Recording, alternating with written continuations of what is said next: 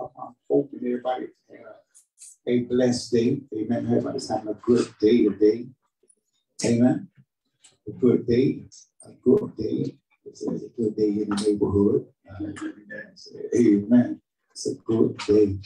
I'm excited. Because I know as God was asking us for the last couple of weeks, what does a disciple of Christ look like? I pray that many of us receive what God was saying. What does a disciple of Christ look like? I pray that our hearts were open to, understand that. Amen. Because today you're going to need to know what does a disciple of Christ look like. But then it's interesting as I was down in the midst of praise and worship, God gave me a word and he said, okay, we're going to talk about, he says, I want you to begin to speak about this. I don't know how long we're going to last on this, but I know he went from, okay, what does a disciple of Christ look like, to the question God said, truth. Amen. God wants to talk about truth. Somebody say truth. Truth. It's so funny because as a rapper, they said, give us the truth. That's what we need. Man, he's been deceiving us since we were seeds. That's a long time ago. Truth wrote a song like that. Give us the truth. That's what we need, because blind leaders been deceiving us since we were seeds. Amen. But we want to talk. That's not what God teaches. We want to talk about truth. And I want you to write it down. I want you to get ready to, because how many know when we're in the classroom, we're not coming in the classroom. We come to praise and we come to acknowledge God. But I'm going to tell you something. You don't come to church just to hear a word. You come to church to become the word. Amen. Yeah, that's what the problem was. We got to the place where it was no longer about hearing the word. I mean, it was no longer about receiving and becoming the word. It was about, I need a word. And it became more about us saying, I need a word pertaining to what I want, not pertaining to what God wants and what God is doing. Amen. And that's what we see. And that's what we see a lot today. We see a lot of, okay, God, I want a word, but I want a word pertaining to what I want, not a word pertaining to God, what you are doing and what you are doing in me and what you are doing and what you desire from me. Amen. So I want to talk about God. God want to talk about you, because I was sitting there praising God, and that you just had to deal with me about truth and how relevant truth is. It's so funny. I remember a person said truth is relevant based on one's own perspective. Well, that's the first lie right there. Truth is not relevant based on your own perspective. But we're gonna go into it tonight, and I know from when God gave me this that a lot of people are going to begin to be delivered. See, we don't understand that the deliverance can come from the truth. Amen? Amen. That deliverance comes from the truth, because bondage comes from a lie. Mm-hmm. Amen? Amen. A lie that has been conceived to believe it is truth. Now, you with me, right? A lie that has been conceived to be, because if you don't know the truth, then the lie, and I'm going to tell you, and I want to say this to you because it's interesting in this study. I think it's going to reveal something to all of us, that those who are diligently going to be willing to hear what God has to say. So I want to kind of start the study out with Proverbs 51. We said to Proverbs 51:6 says, I want y'all to write that. Proverbs 51:6 says, I'm sorry, Psalms 51 verse 6 says, behold, thy desire truth in the inward parts. I want you to know that God desires truth in the inward parts. Amen. Y'all got that right? God desires truth in the inward parts. Amen. Now I want to kind of give a little bit of understanding on that. Let's look at it for a minute. Let's go to John 18. And I want you to start at verse 36. And I want to go here. When you get there,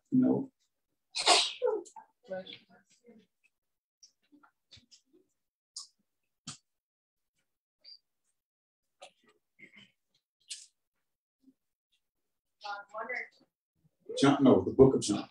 Not John, the book of John. We're going with Matthew, Luke,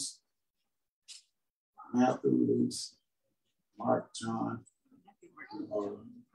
I'm just saying, maybe before. I didn't say it correctly in order, but I'm giving you the 4 books. Okay, I want you to understand, and we're going to start at 35. Let's start at verse 35. And I want to read, we're going to go down and I want everyone to follow along. We're in the book of John. We're in the book of John 18, the chapter 18, starting at verse 35.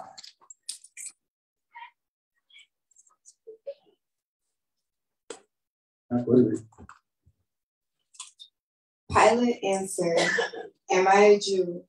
Your own nation and the chief priests have delivered you to me. What have you done?" Now, what's interesting is I want to just go here because they're asking Jesus. Jesus is funny because Jesus has been brought before Pilate. Amen. The judgment seat. Jesus has been brought before the judgment seat. And Pilate is asking Jesus, telling Jesus that your own people brought you. That's why we know in the book of John, in the first chapter, he said he came among his own, but they received him not. But for those who received him, gave he power to do what? To make sons, because he came among his own. But how many know that they were doing what God wanted to be done? At that time that Jesus, let me tell you something, nobody took Jesus' life. Jesus laid his life down. It's an act of great love. I want to say, and not on Jesus, what Jesus did was an act of great love. And what his Father did was motivated by love. Because the Bible says that God so loved the world that he gave his only begotten son. Amen? That he gave his only begotten son. So the Father, watch this, and I love it like this. We know Jesus as the what? The Word of God, right? He was the Word made flesh.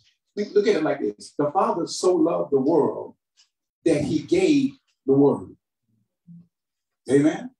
Y'all got to write that down, because sometimes when you begin to understand who Christ is in Scripture and you begin to break it down, you can get a clear understanding. The Father so loved the world that he gave it. I know the Scripture says he gave his only begotten Son, that whomsoever believes in him shall not perish, but have everlasting life. But watch this. In John, the Bible says, in the beginning was the Word with God, the Word was God. Amen. And the Bible says the Word was made flesh. Y'all with me, right? The Word was made flesh. So let's go back to John 3:16. Look at it like this. God so loved the world that he gave his only begotten Son. He gave the Word, that whomsoever believed in it shall not perish, but have everlasting life. Y'all get it. Somebody gonna get the revelation. He gave the Word. Amen. And the Word was fulfilled. And Jesus, the Word fulfilled what the Father wanted. Because that's one thing about it. When you give a word, my faith or belief in what you gave will determine my outcome. Amen. But you got to know who's speaking to. Because my faith and belief in whoever gave the word, if he's a liar, then your faith and belief won't be, the outcome going to be something damaging. You know what I'm saying? So I want y'all to get that. I want you to kind of put that in your spirit, that God, who so loved the world. In other words, his motivation to save the world was, if I say, love. God's motivation to save the world was love. So the word that he gave is a reflection of his love. You see how you see a little different? The word that he sent to die is the manifestation of his love. If I understand? Okay. So God so loved the world that he gave him. So we got that part down. Now, in John 18:36, go ahead. Jesus answered, "My kingdom is not of this world." Jesus said, my kingdom is not of the world. The word says my kingdom is not. That word kingdom is in it. Kingdom means rule. Kingdom. King, dominion. My kingdom is not of this world. Where I have dominion. Amen. Where I am king in dominion is not of this world. Amen. Go ahead. If my kingdom were of this world, my servants would fight so that I should not be delivered to the Jews. But now my kingdom is not from here. Keep going. Pilate therefore said to him, "Are you a king then?" Look at Pilate. Now, y'all got to understand, Pilate is a Gentile. You know what I'm saying? Pilate is asking the question, are you a king? You know, go ahead. Jesus answered, "You say rightly that I am a king." You say correctly. I am a king. Go ahead. For this cause I was born. And for this cause I have come into the world, that I should bear witness to the truth. I want y'all to underline it. I came into the world to bear witness to the what? He came into the world. So the word came into the world to bear witness to the truth. Everybody say truth. True. Jesus said, I came into the world to bear witness to the what? Truth. Okay, go ahead. Everyone who is of the truth. That's what you need to get. That's what we're grabbing out of there. Watch what he says. He's talking about, he said, but now, I want to say this correct. He says, everyone that is of the truth heareth my voice. Everyone that is of the truth heareth. So he's not saying this is some tricky thing. He's saying that everyone that hears his voice gonna know truth. Amen? Because he came to bear witness of the truth. So everyone that hears his voice, gonna what?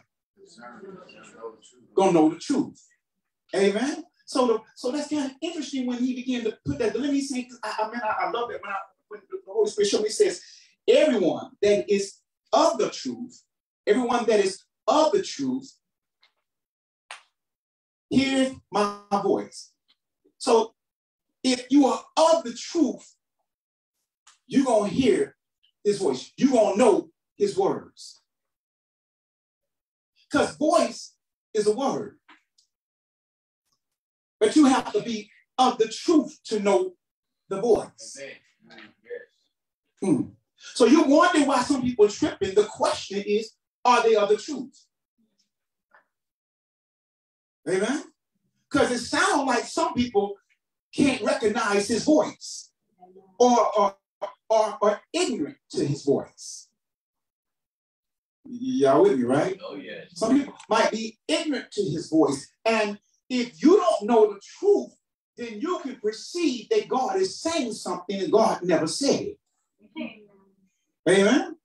If you are not of him, you don't. How many of us know that at one point we were not of him? Oh, come on now, don't lie. The Bible says we all sin. We were not of him. And because we were not of him, we did not recognize truth. Matter of fact, truth was so foreign to us, when it slapped you in the face, you was like, nah, I ain't feeling that. You know what I'm saying? If somebody came up to you and said, you know what? Well, I feel that you ought to love your enemies. What? Love my enemies. Now, I'm not going to love if you do me dirty, I'm going to do you dirty. You know what I'm saying? You run up on me, I'm going to run up on you. So when you hear somebody, when you hear that, love your enemies, they like, he says, now watch, I want to read what he's saying now. Watch this. He's saying, if you are of the truth, you hear my voice. So when you hear the voice saying, forgive that person who did you dirty, that's not of the enemy. But those who are of the truth recognizes that voice, and watch this, because their desire is to please their Father, they come into compliance with it. Amen? Y'all with me? Yeah. Now, watch this. Go ahead. Go a little farther down, then we're going to go out. I want to make a little point. Pilate said to him, what is truth? There we go.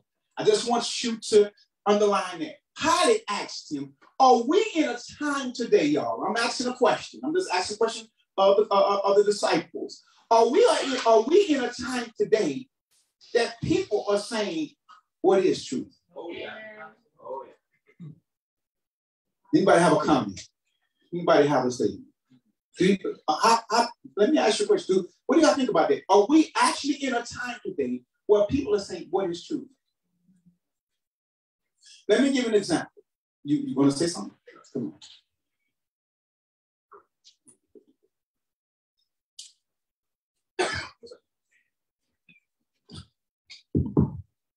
Yeah, one thing about it is that one thing that people have turned truth into is their truth, or they will say my truth. His truth, so on. I'm gonna speak my truth.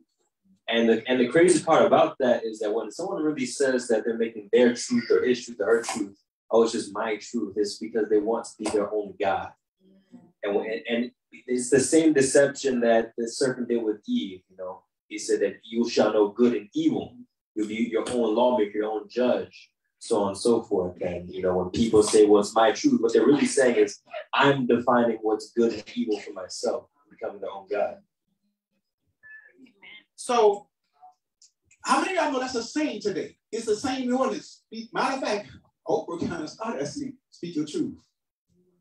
Speak your truth. But the word of God said, Jesus said, everyone that is of the truth heareth my voice. Amen? Heareth his voice. But we are in a time where Pilate says, what is truth? So it's funny, God took me there because he said the truth. Because he says, even in my church, people are saying, what is truth? You have Christians going at it with one another in combat and debating on what is truth. As if truth is based upon your interpretation. Last time I checked, the Bible is spiritually discerned. Amen? The Bible is spiritually discerned. You have to have the spirit of truth. Y'all better, I'm getting a little ahead of myself, but I'm going to throw that in there. You have to have the spirit of truth to be able to recognize truth. Because the spirit of truth searches the things of truth. Where man heart searches the things of man. But because your spirit searches your heart, don't mean it's going to find truth. It might find what you feel. It might find what you like. It may find what you think. That doesn't necessarily make it truth. Amen. Amen. Now, what's this? So we got that. I want y'all to get these two parts right here as we go on this study, as we go on this journey. Everyone that is of the truth heareth my voice. And Pilate turns around and says, what is truth? So I believe that God is saying, okay, I'm gonna give it to my son of apostle. Let's create the foundation, understand what truth is. Okay, let's go one more place. Let's go to the next one. Let's go to John 10:27. And I like the part while you go into John, he says, everyone that is of the truth, heareth my voice. John 10:27. Is it? No, it's 27. So I'm sorry, sir. 7. Okay, well, we won't debate about that if that's true or not.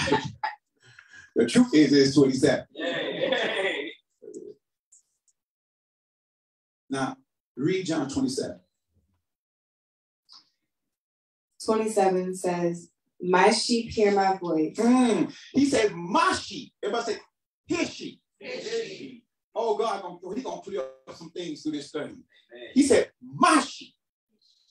He didn't say, he making this thing personal. He said, mine.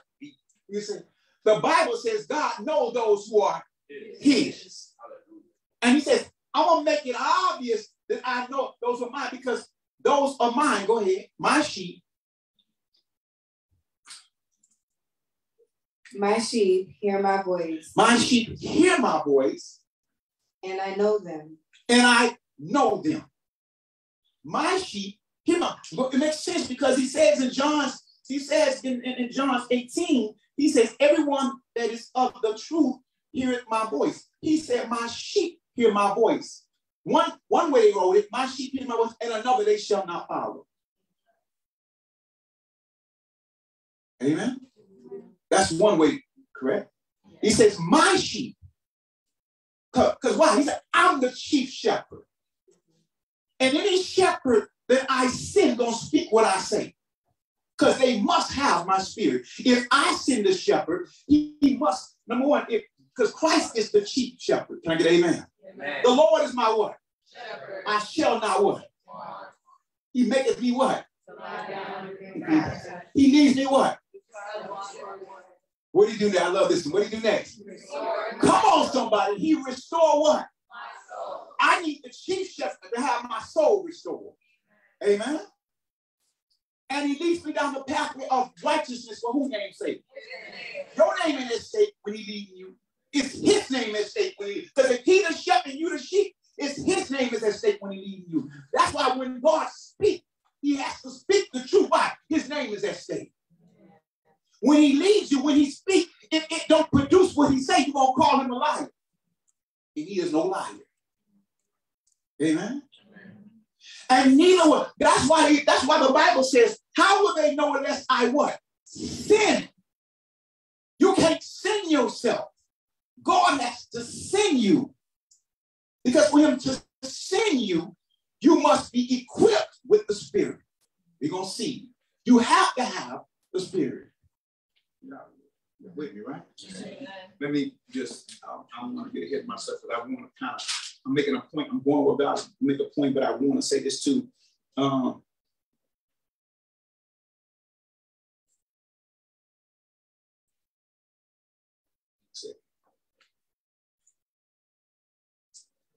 John 17:17 says, sanctify them through thy truth.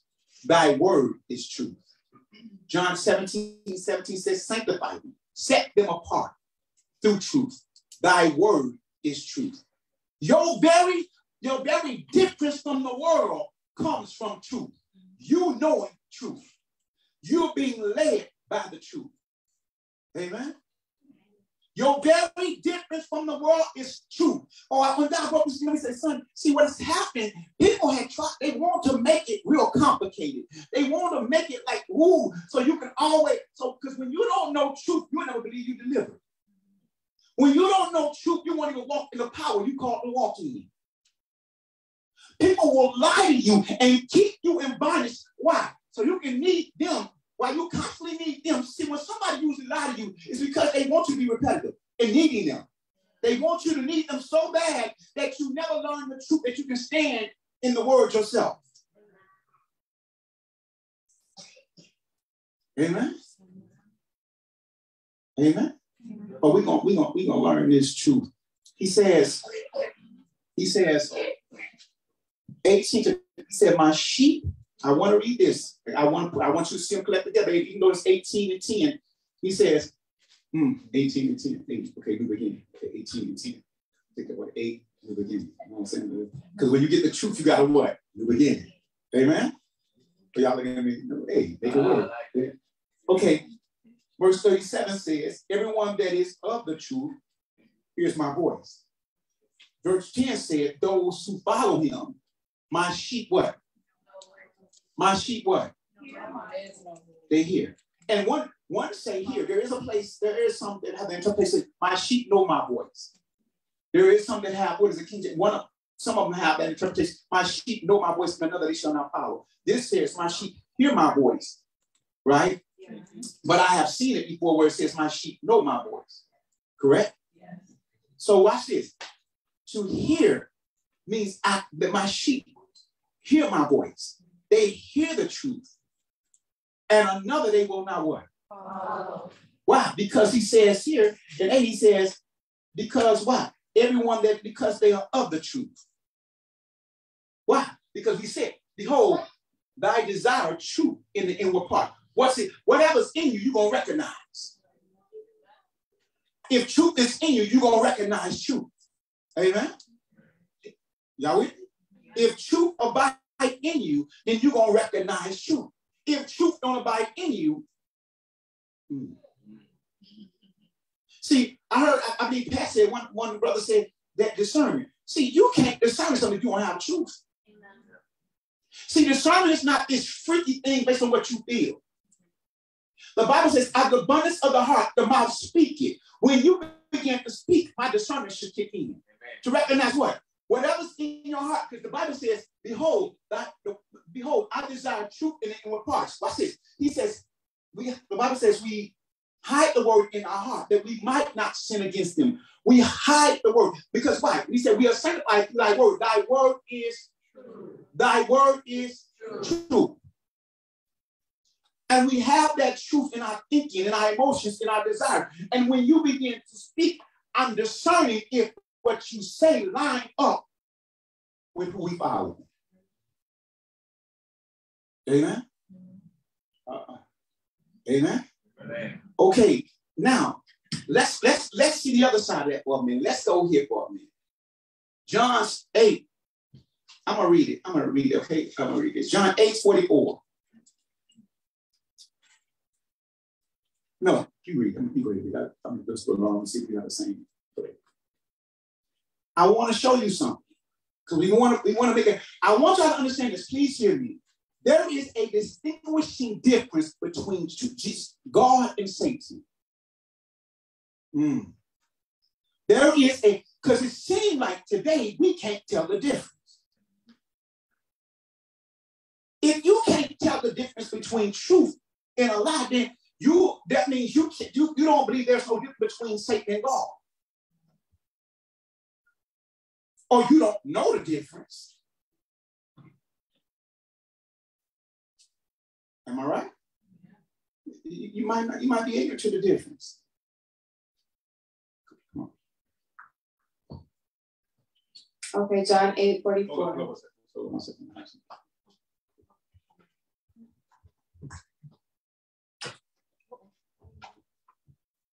I just wanted to say this to give a little clarity if anyone needs it. Pastor Chris was preaching on it, and he said that he was saying that in these days, when Jesus was saying this, he used this for an analogy because the sheep, the shepherds would have all the sheep and they would feed them together. But because the sheep knew the shepherd's voice, they could go and call, and only their sheep would come and follow them through a gate wherever they were going, and they wouldn't follow the other voice. So he's saying that we should be able to hear God's voice and only follow God. Amen. And that voice is the way he speaks. It's a distinguishing sound in the way God speaks. Amen? Amen. Thank you. Oh my God. Go ahead and start. I want y'all to please pay attention to this, right? Because I want to show you there's a distinguishing difference, and we have to know the difference. Go ahead.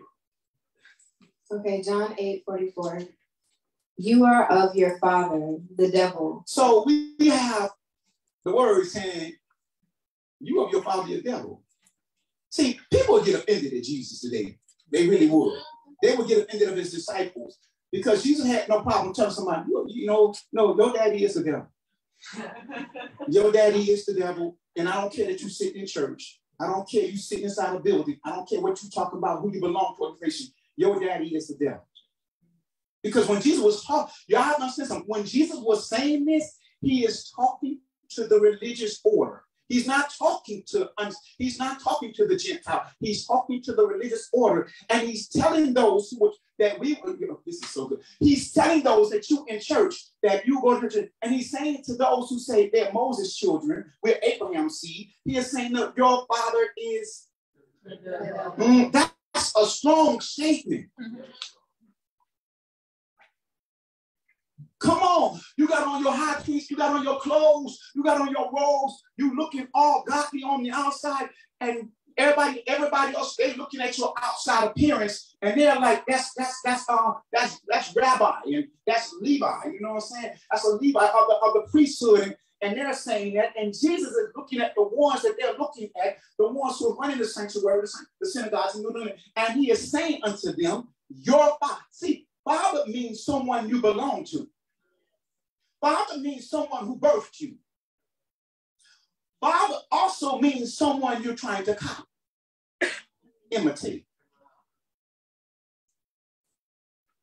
So it's important to understand that it would be like him walking in here today and saying, while we all in church and we like good, and he would say, your father is the devil. All of them be like, what? Hold up, wait a minute. No. I know who my father is. And they would say, I promise you, sometimes when you read the scripture, they was like, no, we Abraham's seed. And Jesus would say, y'all brothers got it twisted. No. If you were Abraham's seed, then you would know me. If you were a Moses, you would know me. Watch this. How many of y'all got a revelation what I just said? Jesus said, if you were Abraham's seed, you would know me. My sheep know my voice. They were not. The word was speaking, and they did not know it. And he's saying in scripture, he says, it is written of me. Moses spoke of me, so it's not like they shouldn't have known it. Well, y'all better get that part right there. We better get that part. It's not like they should not have known it, because see, Jesus will often refer to the Old Testament and those who spoke of him for them to say, you should know. You know what? You've been studying this, the Torah, all this. You got Moses. Like, they spoke of me, and yet I stand before you, and you can't hear me. You can't. Then what you watch? Y'all watch this. Then what shifted you? Why do you still look like me on the outside, but something has shifted you that you no longer hear me no more?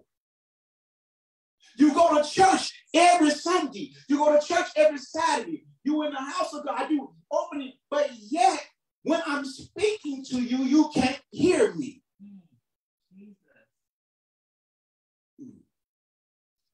You can't hear me. Go ahead. And the desires of your father you want to do. Oh, my God. Please underline it. Because in that statement, he's revealing what pulled them away. He's revealing why they no longer can hear. You want to know why we can no longer hear? You want to know why you can't hear no more? Read it again. The desires of your father you want to do. See, you already have a seed in you on how God should move that came not from God, but from your father. Let me give you an understanding. When Jesus came, and it was already in Isaiah, and those who spoke of him, because Jesus came to fulfill the prophets in the law. When Jesus came, they couldn't recognize what we were saying, because their father had pregnated them with another seed of another purpose for God. Because when Jesus came, he wasn't operating according to the seed of their father, because they figured that their father said they had a binding heart. They was mad. Well, come and kill these people. When you gonna crush Jews? When you gonna crush this? When you gonna destroy our enemy? So they perceived in their heart by their father. Because even, watch it, let me give you scriptures.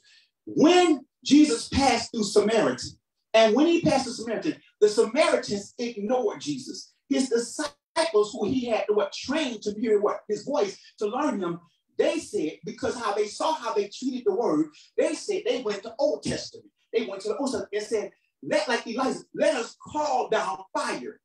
And what was it saying? Let's destroy them because they don't want to hear the word. But Jesus said, you know not what spirit you are of. Jesus, somebody got it. Jesus, you know not what spirit you are of. Because see, the Holy Ghost guides you in all. He said, the spirit of what shall come? The spirit of truth. You are not of the right spirit, because if you're of the right spirit, why are you calling down? Why do you want to call down fire to destroy someone when I came to deliver someone?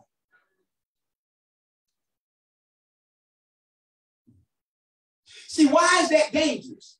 Because you said, back off your judgment. Because I'm a God that will say that you reap what you sow. So if I don't get you to back off, then I'm going to destroy you, because I'm going to show you that you don't listen. I'm going to show you that you won't stick with me or ride with me. So if I do what you tell me to do in this situation, because they having trouble with the word, because they not really open to receive the word, then I'm going to have to do it to you too. So if I call down fire on them, when they come get me in the garden, I'm going to have to call down fire on you. Why? Because one of you denied me, one betrayed me, and two of y'all left me hanging. So if I obey you in this situation, then I'm going to have to kill all y'all in that situation. Because you're acting just like they're acting in this situation. Let me say, is that some people in this room, aren't you glad that God didn't give you what you wanted? Amen. Come on, somebody. Is there anybody glad that God didn't give you what you wanted? I'm raising my hand. I'm glad that God did not give me what I wanted. What you mean? You know, with your, let's say my baby mama, I'm like, I want God, kill her. Kill her. Judge, could destroy her, God. God says, you sure you want me to destroy her? Yeah, because she's doing me wrong, God. She's doing me dirty. He said, and God, she don't love you. Now watch it. I says, you sure you don't want, you might want to back off there. Why? Because the first time you show me you don't love me, the first time you ignore me when I tell you to do something, I'm going to kill you. Oh, wait a minute, hold up, God. Don't kill her. God, keep her. Have mercy, God. Be kind. See, when you begin to realize the judgment you want for another will also be your judgment, isn't it funny how you change that judgment? You want God to forget her. You want God to forget him. You want, see, this is the truth.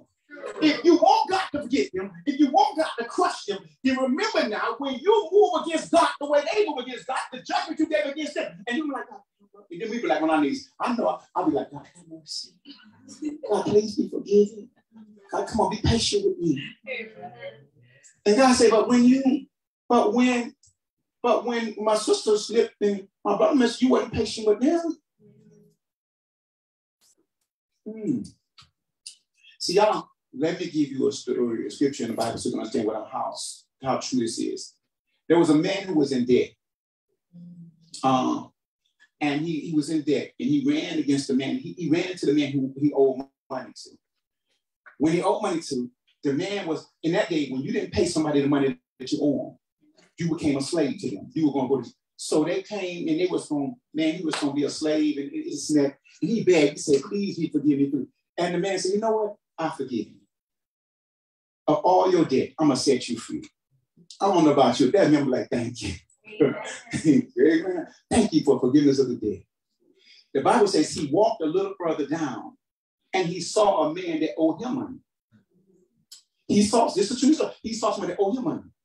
Oh, isn't it funny? When we're in a situation, we want mercy, we want grace, we want long term, we want all God's goodness. But now you're the chief. Now you the boss. And now the man owe you money. The Bible says the brother just went off. Started going off on the man, started talking about, had the man put in prison, boom, boom, boom, boom. He went off. Now he just got delivered. Come on now. How many of us got you? Come on. It ain't been too long you got delivered from sin. It ain't been too long you got delivered from fornication. It ain't been too long you got delivered from lying. And now somebody lying to you, you want them to die.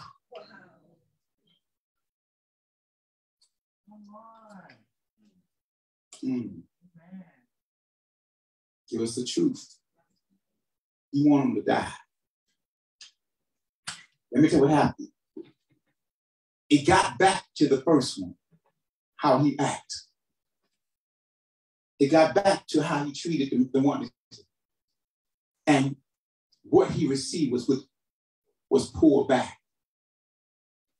And he went to prison. What is God trying to show us in truth? Remember the grace, the truth, and the love that God gave unto you. Amen. It does not mean ignore what God is saying, but ask God for the very patience and long suffering that God will be able to save that person as he saved you. And I know it seemed difficult when the person that you're praying for is the one causing you pain. But maybe you and I remember when we were causing God pain. You say, I didn't cause God no pain. Actually, you did when you sinned. That's what those nails were for. Those thorns on his head was because what we were doing, it was for sin. Amen? Say truth. Okay. Now watch this. Go ahead. So hold on. I'm sorry. I want to read before it said, ye are of your father, the devil, and your father and the lust of your father, ye will do. Satan pulls us away from God by appealing to our own desires. That's it. I'm going to show you this in scripture. He does it to me. He does it to everybody in this. He will appeal to your desire. He knows what you like. Why? Y'all want to know how? Let me tell you why Satan knows so well. Because he used to be your dad. Everybody in this room, including me, he was your daddy. That's what. See, what's funny about the world is they don't think Satan is their daddy. They don't. But see, come on. If I can convince you there's no demons, if I can convince you there is no spirit, and you walk around to my, I don't believe in demons. They like, thank you. Thank you. I'm so glad that you don't believe. I'm so glad that you don't believe in Satan. Because it's easy. Come on, man. Come on, let's think about it for a minute.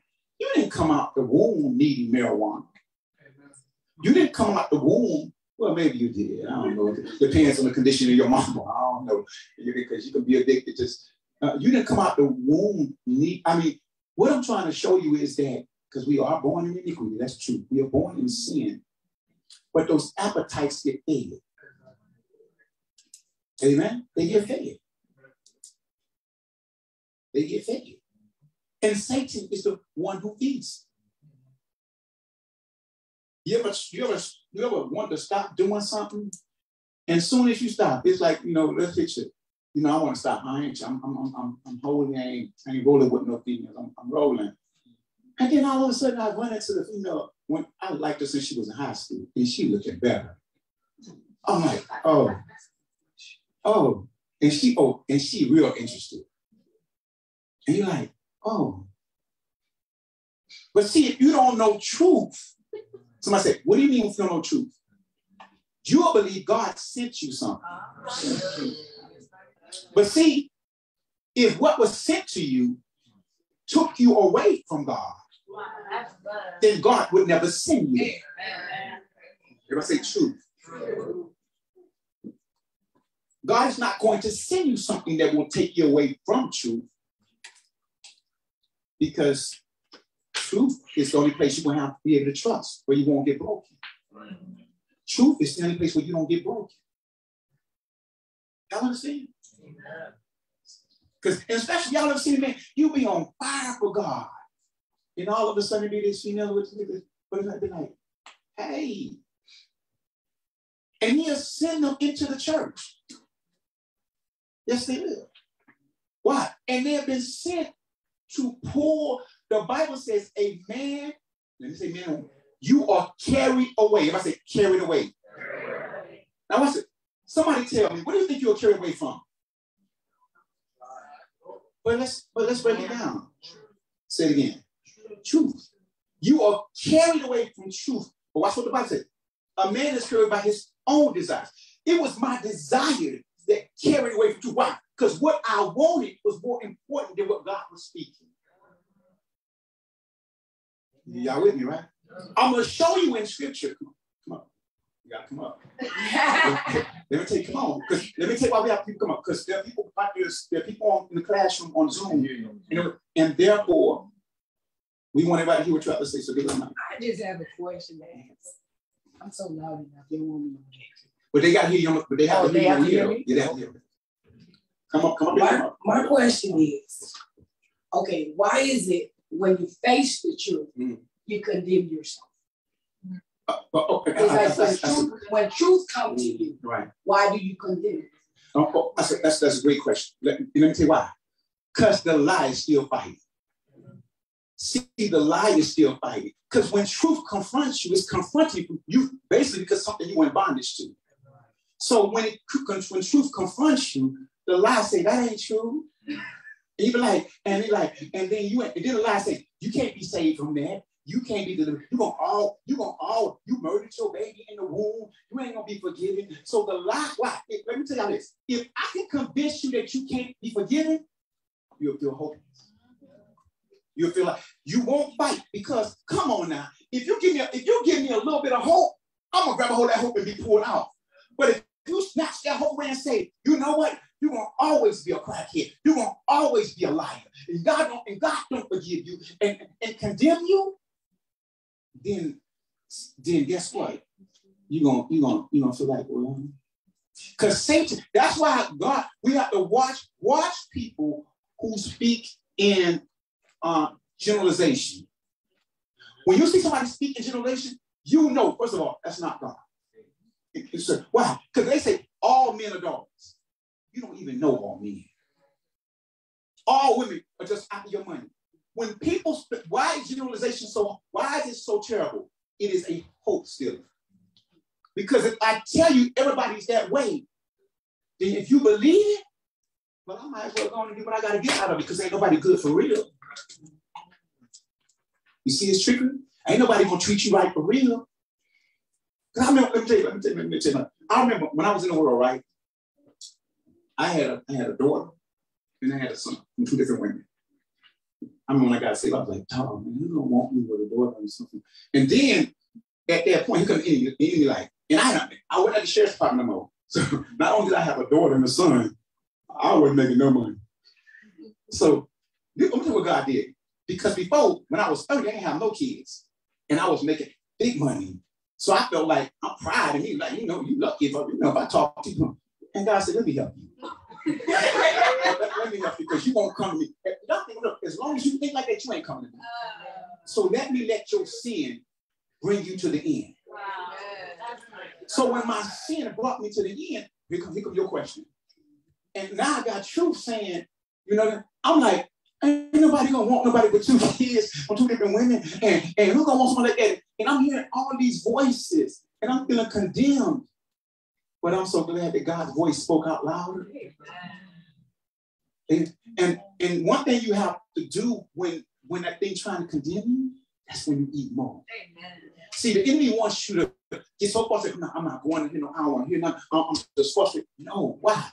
Because the more you sit under the shower, the better chance you have of being clean and refreshed. Amen. Answer. You answered the question, but the point I'm trying to make, okay, as we know now, the world we got now is a lot of tricks everywhere. Okay? Microphone. Oh, sorry. Thank you. I do apologize. The world is full of a whole lot of things now. Right. And yes, I understand the point you said about you have to know the difference. We are allured to many voices. Okay. Take it for one, social media. Mm-hmm. It lures you far off. Streets lures you. Friends lures you. Okay. But how would you know the right voice? Now, you said the voice is the truth. Right. Now, God comes with the truth and he already gave us the truth. We gave our life to Christ. We surrendered. So once we surrender, why do we come back and try to pick up what we already had surrendered? Are you hear where I'm going? I got you. Okay? And we're supposed to remain in the truth. Right. And let me say this to you. Mm-hmm. Two things I'm going to say to you. Two words. Commitment and belief. Mm-hmm. Many of us don't commit to what we committed to it for the problem being solved, but not committed for the life being changed. You know what I'm saying? In other words, God, I'm committed to you until you get me out of jail. But I wasn't committed to you for my life being changed. And then belief, oh my God. That, see, I mean, you can say something and really don't believe. Because when I was in the world, even when you was, but it's in the church too. It's all sell big game, talk big game into the storm come. And the storm is an opportunity to see what you are anchored in. That's why the Bible says, it's not strange when trials come to try your faith. Faith come by what? Hearing what?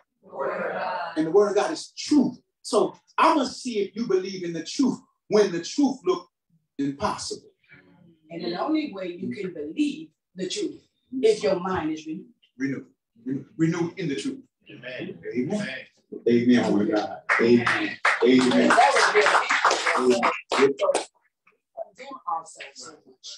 Even though we know the truth, right, the enemy would use the easiest target to us. Yes. You get what I'm saying? No. So where that truth's supposed to remain, but we here condemning ourselves. Mm-hmm. We go into the shower, we beating ourselves because we fornicate, or we did something to someone that was not right. We told a little lie, right. And that's where I'm coming from. Right. I go deep into little things. Amen. And why? But it's good. And it's why? Because the Bible says a little leaven the whole lump. Mm-hmm. It's the little things that we conceive that causes things to become bigger. Yeah. If you deal with the little things, you extinguish those things becoming bigger. Amen. And as the same way when he said he had already forgiven us. Mm-hmm. So why are we condemning us? There you go. Okay. And when there's a receiving and there's a believing.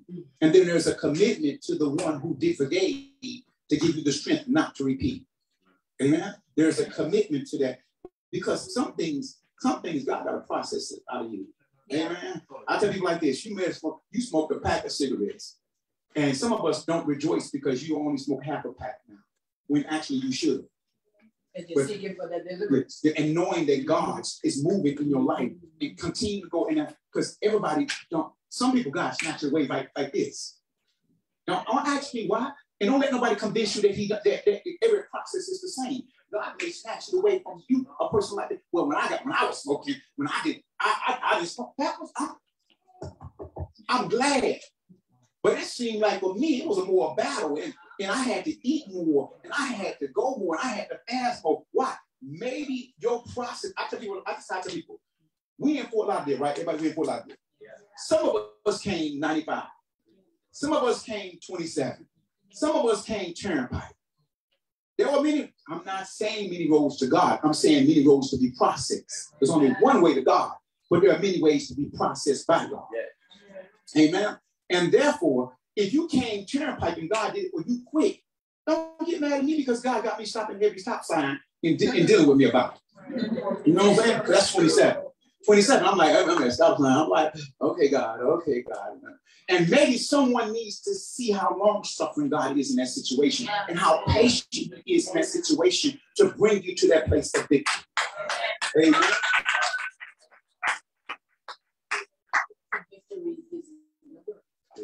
Amen. Amen, woman of God. Thank you. Appreciate you. I want us to watch this. I want us to finish this.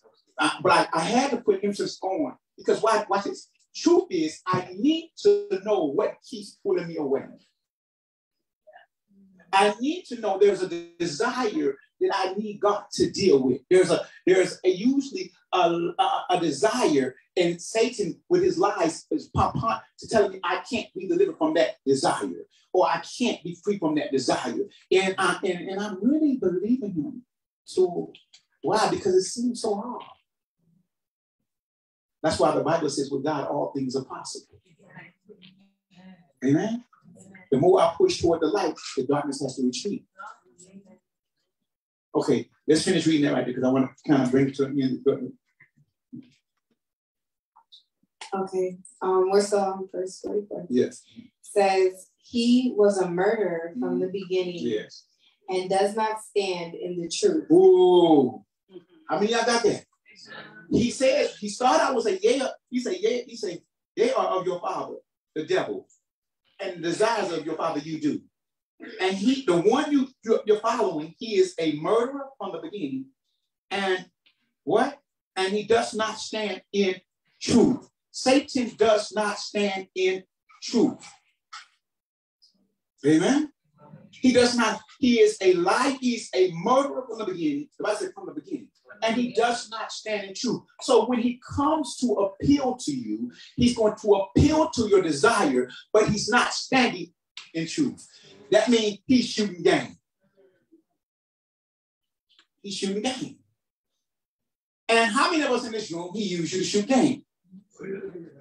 Well, y'all lying if you ain't got your hands up. You know he used you to shoot game. You know, women and men, he used you to shoot game. What shooting game mean? You did all kind of little smooth little things to get your way. If it was the back your eyes, if it was the you just if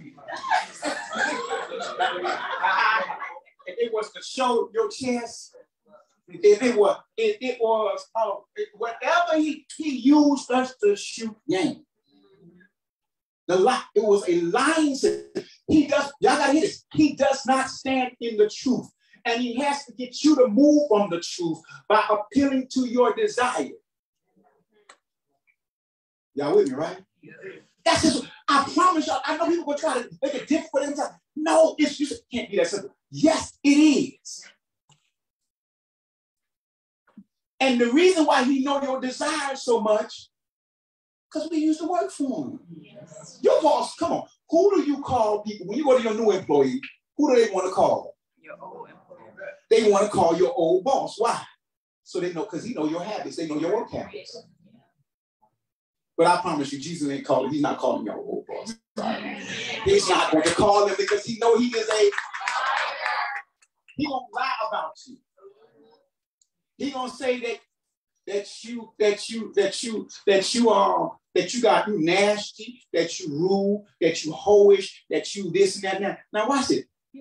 You say, well, this go your point right here. You say, and the enemy is saying in your flesh, like, well, you did. But God said you are a new creature. All old things are passed away. All things are made new. Why are you agreeing with something that do not agree with God? You are delivered. See, let me tell you something. People are, I'm about to say something about them. A lot of people who have deliverance ministries keep you depending on deliverance. Wow. They keep, why? Because why? The Bible says, whom the Spirit of the Lord has set free is free indeed. Israel was free. Was Israel free? Yes. Israel was no longer in Egypt when they were stripping. Am I right or wrong? Right. I don't care what they was feeling. I don't care. Even though the enemy was pursuing them, he was not pursuing them. They were not in bondage when he was pursuing. They were not in bondage when he was pursuing. Y'all better see the revelation of that. They were not in bondage when he was pursuing them. They were out of Egypt. So that means the enemy can be pursuing you, but you're not in bondage. Amen. And the way you destroy him when you're not in bondage is to walk in faith. Hallelujah. Let me illustrate it for you. You see that it's not, no, anybody, no, your belief is going to have to be built because the Bible says God is the author and the finisher of your faith. Your problem is you don't believe you free. So you feel my head, and I feel like this, and I feel like that I need somebody to do this. And God be like, what? Oh, ye a little faith. So even God expects accountability when he gives you the word. But watch it. This is so good. Watch it. God, and when do we begin to be challenged in faith? When something before us looks impossible. Yeah. Am I right, man or not? When it looks impossible, your faith is challenged. Yeah. It don't feel bad. It ain't new. It's been going on. It's all in the Bible. When the children of Israel were delivered out of Egypt, I ain't got no job. I don't know what. I feel like I'm in. You mean what? No, you got a problem with belief. Yeah. And here comes the enemy. He's pursuing you. You ain't gonna make it. That ain't no possession. You ain't gonna make it. How you know that was no possession?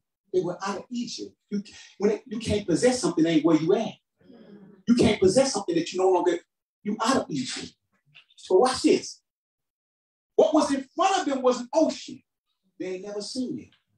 Never seen it. Never seen it. Anybody been in a situation you ain't never seen it? Yeah. Like, I ain't never seen God. So when you ain't never seen it, be like, it was better when I was in Egypt. At least I knew what I was dealing with. I don't know. God, I'm scared. You know, you be scared. God, I'm scared. And you come in and, well, you know what? Go back to your ex. He'll give you the money. Well, y'all don't want to talk to me. Y'all don't want to talk to me. Go back to scamming. I'm trying to hook you up. And here, I hook you up. Here's the deal. Why? Because what's in front of you look impossible, but the just shall walk by faith and not by sight. So I don't see it, but God is the one that put me in this situation. Why? Because I'm his. Why? I've been released from Egypt.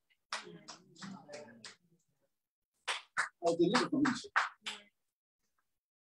So watch this. Moses had to extend his hands like this. Right, Bob? God says, I got you here because I really just want you to surrender. Because I'm tired of you getting in the way while I'm taking you to your destiny. I'm tired of you letting your desires pull you from the great destiny. Because everybody in this room, God knew you before you were in your mother's womb.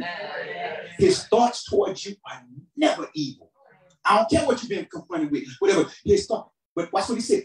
I love this part right here. His thoughts towards you are not evil, but watch what he says, but to give you hope and a future. Listen, hope in the future. As long as I got hope, I can walk in a new future. Because he ain't thinking evil about me. But I see something that's impossibly before me. But he says, I better say it. He said what? Surrender. And when Moses was being held up, that which was impossible. And now they are walking in faith through the impossible. Is there anybody in this room walking through the impossible in faith? Maybe you're walking into the impossible because you don't know how you're doing it. You don't know how it's going to happen. You don't know. Your old way, you can't go back there no more. You don't know. Oh, come on, somebody. I can't go back there no more. I can't do it no more. I used to make that side bill. I can't do that no more. And it's funny when you're there, everybody's trying to offer it to you. But those who are committed say, God, you're going to have to do this. And some of it's so sad. Sometimes some people, right before it was about to open, you took that side deal.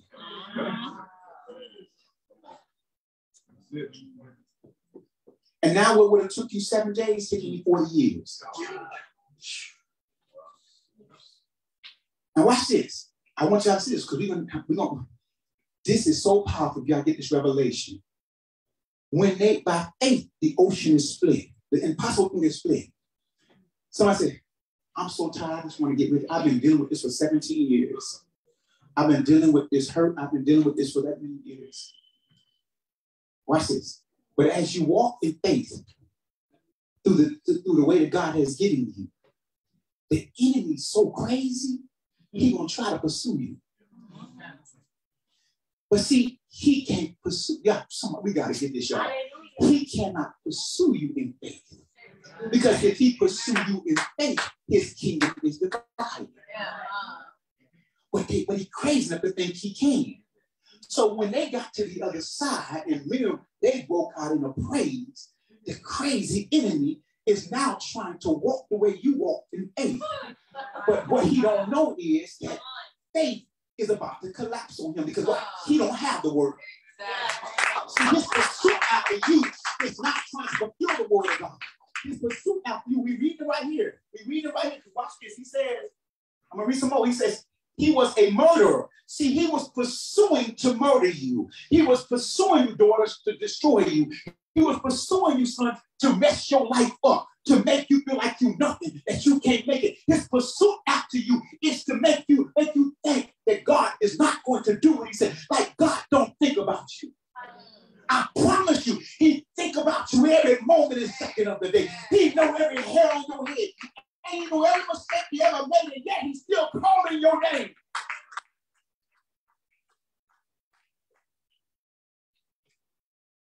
He knew everything about David.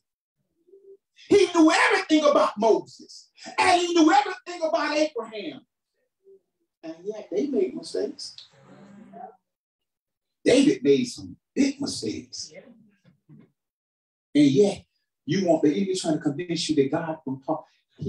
Because just because, I hear Holy Spirit. Just because you ain't been thinking about him, don't mean he ain't thinking about you. Amen. He like that ex that can't give up. The ex is like, I'm going to keep calling you. I still love you. You're special to me. And he's like, I'm going on to my boo. I'm with somebody new. I don't care. He like the one at the window. God is a stalker.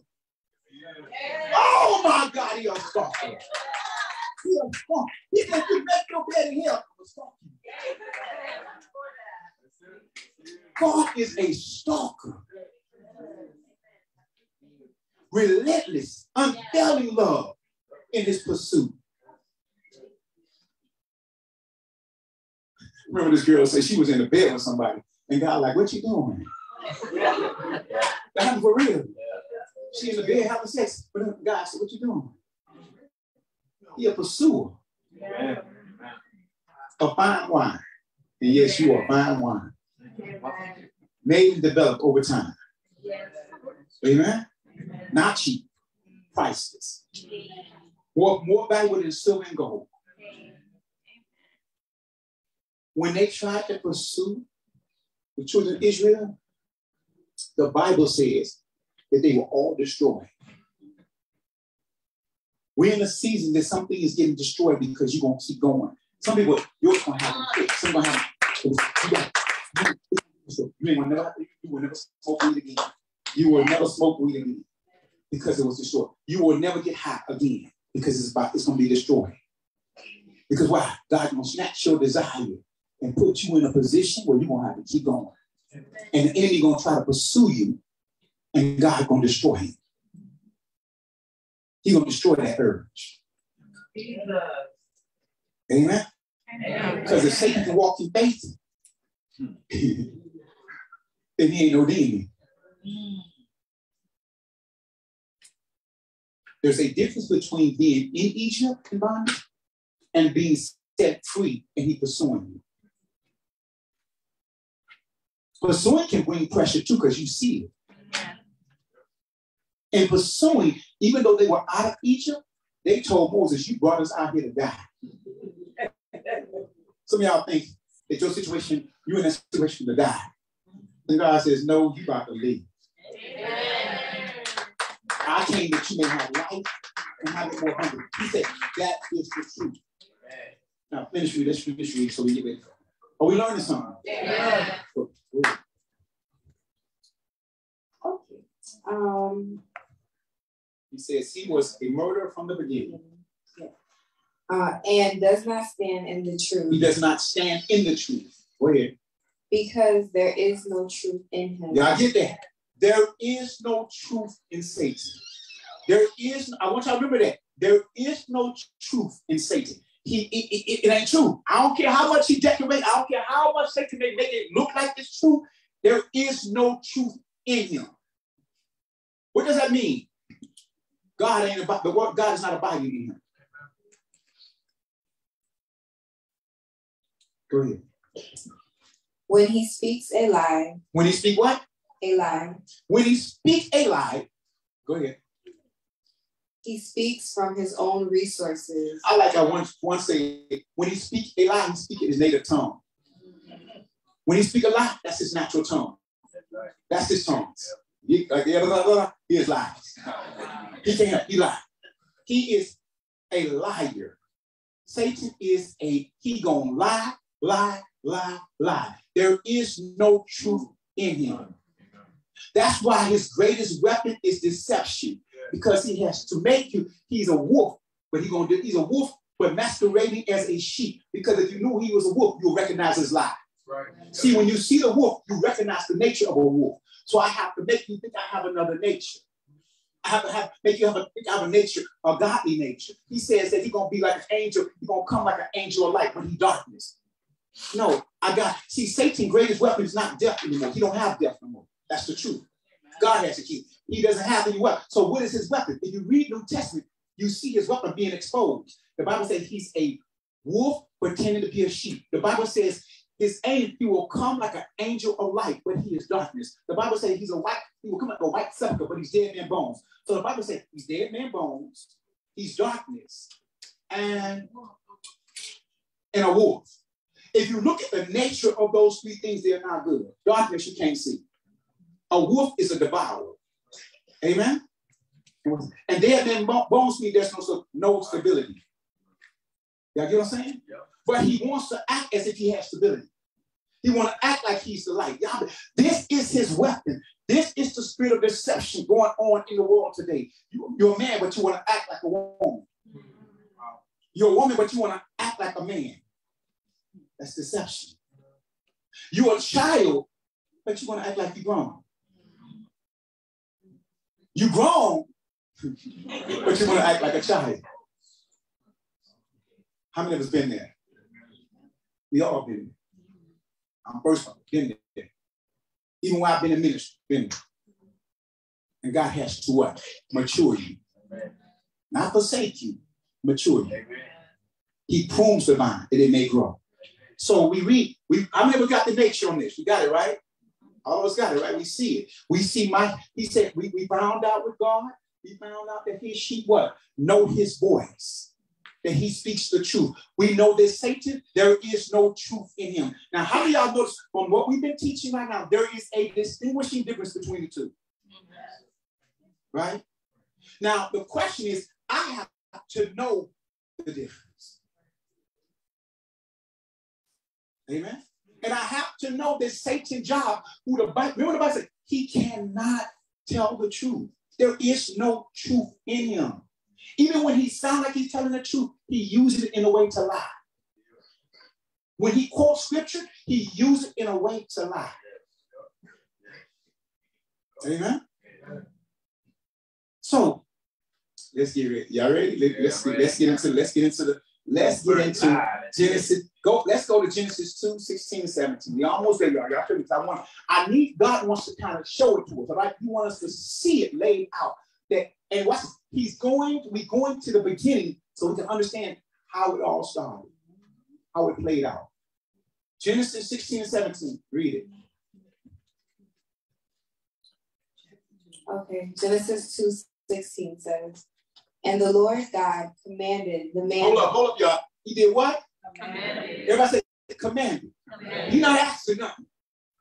See, I think God don't command. Oh, truth does command. But why would truth command? Because the truth operates off of love. I really don't want you to do this. Because I love you. Go ahead. And the Lord God commanded the man, saying, of every tree of the garden you may freely eat. Everything. The garden, I mean, come on, mangoes, pineapple, I'm talking about whatever you want. God, he did this for me. Because God don't eat that food. God ain't down here eating out. No, he made it for us. I'm talking about apple pie. Thank you, Lord. You know what I'm saying? Banana pudding. Thank you, Lord. Come on, y'all. Come on. Give us some praise for the stuff you made. God made. He said you can eat all that. Could you imagine just sitting there and you got all that stuff in front of you like, It's like God saying to a man, I gotta bring it to the day. It's like God saying to a man, all these beautiful daughters you can have. I got.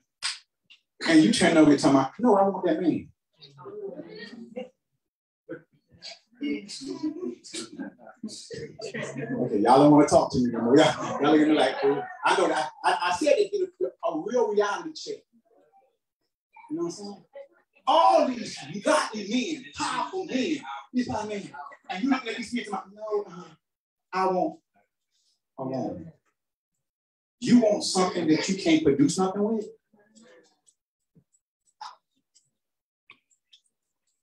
So they got all that tree. But all of us been there. We've been there. Come on, let's not act all brand new. We've been there. Amen? Some way or another, you've been there. Yeah. Amen? Go ahead. But of the tree of the knowledge of good and evil, you shall not eat. Of the tree of the knowledge of good and evil, you shall not eat. Everybody say, that's when choice came in. Don't let nobody deceive you. Choice came. Because if I tell you all this is good, right? But and I don't say nothing else, there's no choice. But if once I tell you can't do something, now you have choice. Amen? You now have choice. Because the bottom line, because what if he had never said there could be no. See, if there is no word established, there is no law broken. If mama never told you not to go outside, then mama can't get mad that I went outside. Does that make sense? Yeah. Something has to be said for something to be violated. That's just truth. If there is nothing said, it's nothing violated. If God never told you was in bondage,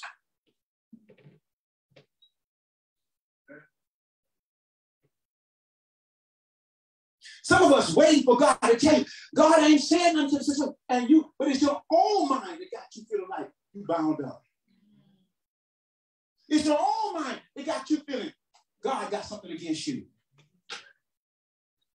Even though his thoughts say, he said, my thoughts are not evil toward you. You think, even when you mess up, you say, and he says, well, when you come in for forgiveness, I cast it as far, the sin as far as from the east to the west. And we tell God, no, it's right here. And you think God gonna believe it's right there because you say it. How can God deliver you from something that ain't there? Oh my God. No, God can't deliver you. It's not there. Because if it's there, then God is alive. But Satan's job is to convince you that you're still in Egypt. You there.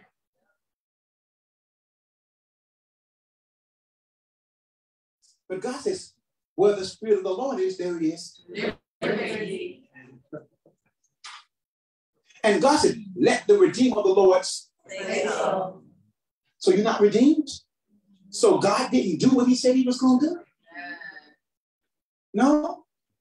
And God ain't mad at us for you not believing it. But don't think God going to yield to your unbelief because then he has to violate his own word. If he said you're free, you're free.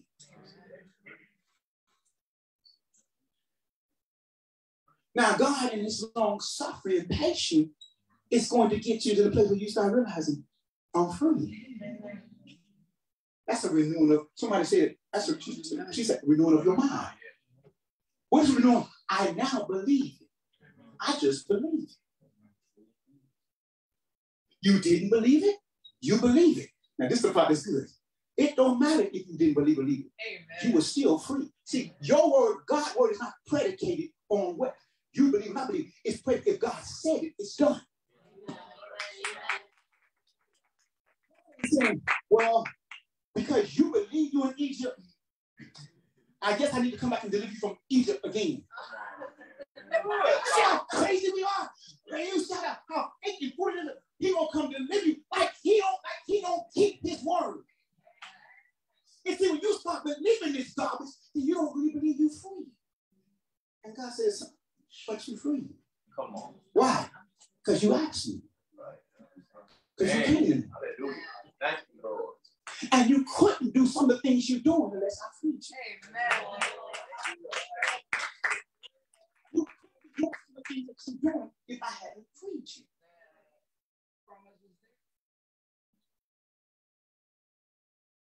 It's like this, y'all. Jesus ain't going back on that cross. Don't you crucify him afresh. He ain't going back on that. He's not going back on that cross every time you see him. Every year you no, it's already done. See, y'all, just because you don't believe it, don't mean he didn't go on the cross. Just because you don't believe forgiveness is there for you, don't mean it's not there for you.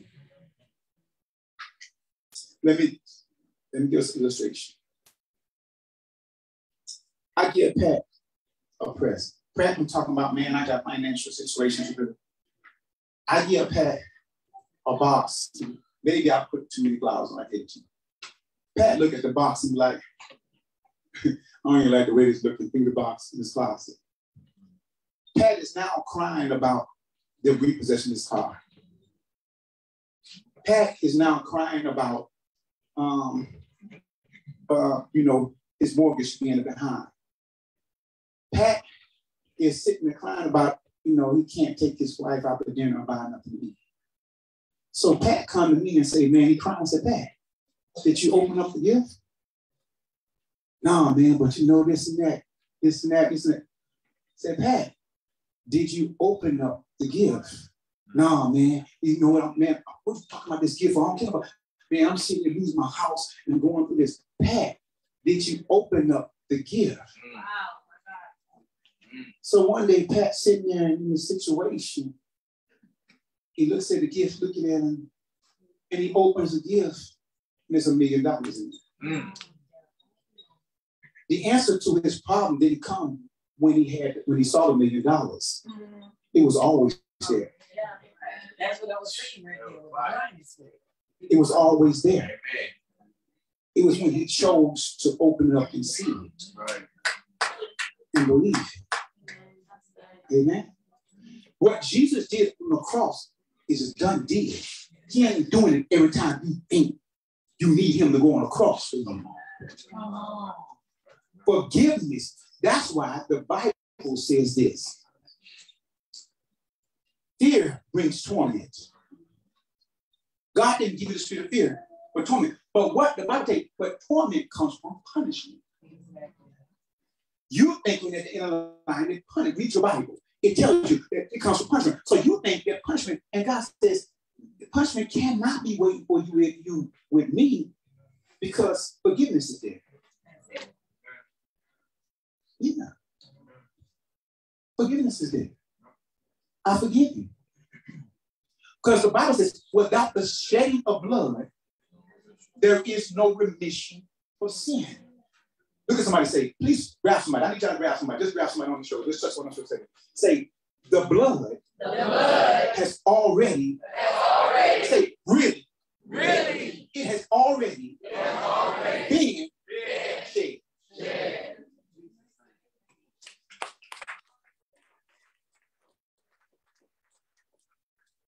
Somebody talking about you ain't forgiven and want to pick up your sins, just tell them about the blood. Amen. When they want to tell you about your generational and what happens to your generation, just tell them about the blood. I don't need to plead the blood on every sin I got. I'm going to plead the blood on this. And you're going to be a person in bondage for the rest of your life. Once I accepted Christ, come on now. Listen, when I accept Jesus Christ, I accept, remember what I was preaching? I accepted all who he is. In other words, if I accept Pat in my house, all who Pat is coming in the house. Amen. Your problem is getting to the place where you believe what you received. Amen. Oh, ye a little faith. That's why the Bible says he withheld no good thing. Yeah. And the plain Bible says, I have given you all things pertaining to life and godliness. I've given it to you. Well, God, I'm struggling. What? Pursue. Now, listen.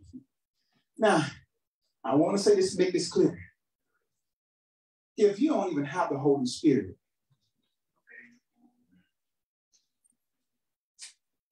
meaning that if Satan is your father,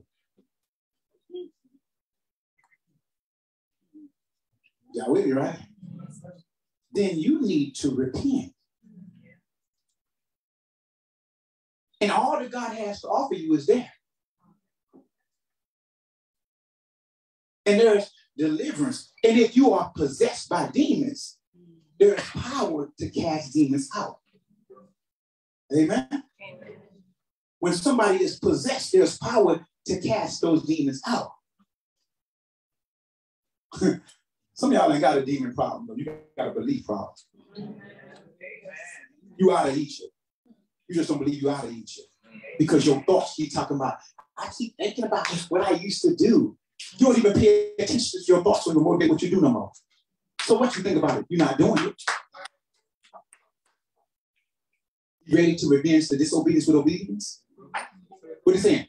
When you have a thought, be ready to revenge it by not doing it.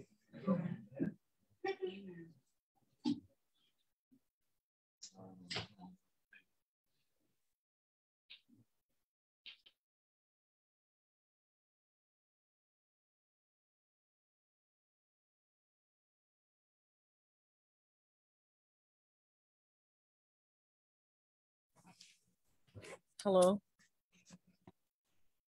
Can you hear me? Okay. You went so fast. You said something about punishment. What did you say about that before you said that there's forgiveness? You said, is that in the Bible? What did you say about punishment?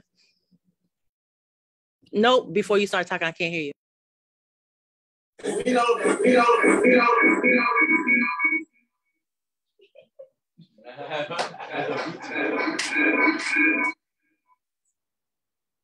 Now can I speak? Oh, okay. The Bible says fear brings torment. The Bible says perfect love casts out fear, because fear brings torment, and torment causes one to look for punishment. Looking at you believe that punishment is waiting for you at the end, when actually Jesus came that forgiveness is waiting for you. See, it's like this. If I'm afraid of my mom because I know I went outside when she told me to stay in the house. So if she caught me, I'm in the room afraid because of the punishment. Right? Now watch this. But if I know my mom loved me, it don't mean she's not going to chastise me, but I know that chastisement is not going to be to my end. You know what I'm saying? In other words, she ain't coming in that room to kill me. We pray. You know what I'm saying? She ain't coming in that room trying to lynch me. She ain't coming in that with no stick. That's not how she's coming in that room. But that doesn't mean she's not coming in that room. For the Bible says he chases those whom he loves. That doesn't mean she's not coming in that room to bring correction. Because correction is an act of love too. Because if there is no correcting when you're wrong, then there's nothing stopping you from going down a road that can destroy you. There you go. So let's keep reading. Okay. So I want y'all to get this. We're almost finished. Stay with me.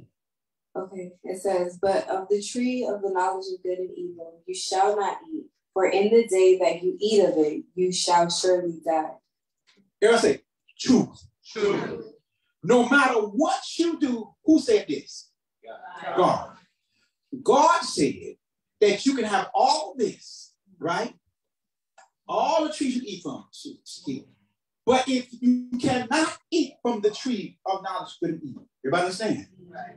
And if you eat from it, this is the outcome. If you eat from it, you shall what? Die. Bottom line, you can say God ain't fair. You can say whatever you want to say. He's giving you specific directions on what. That's why when we were studying what a disciple is, God says, I want you to give understanding. Why is the word understanding so powerful? Because understanding gives somebody tell me what the first thing about understanding. I can't hear y'all. To do. You can't do anything you don't understand. So understanding, when you understand something, there is an opportunity for you to do. The second thing about understanding is what? To teach. To teach. You can't teach something you don't understand.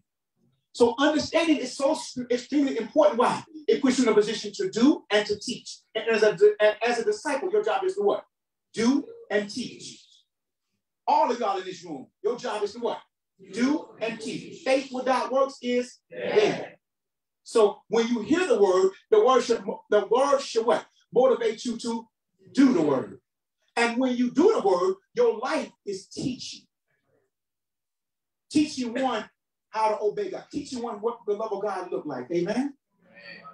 Yeah. Sitting. Being the light. Being the light to the world. Amen. If we got there, right? So God has given a word.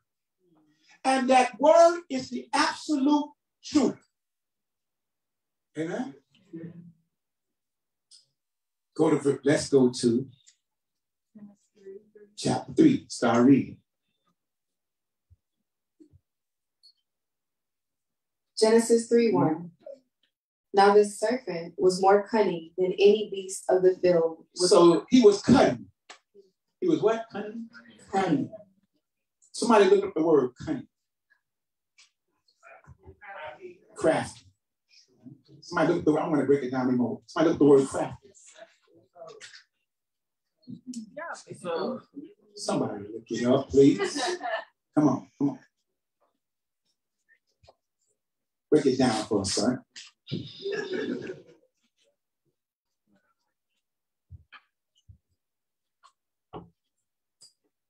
The definition of crafty, one is adjective.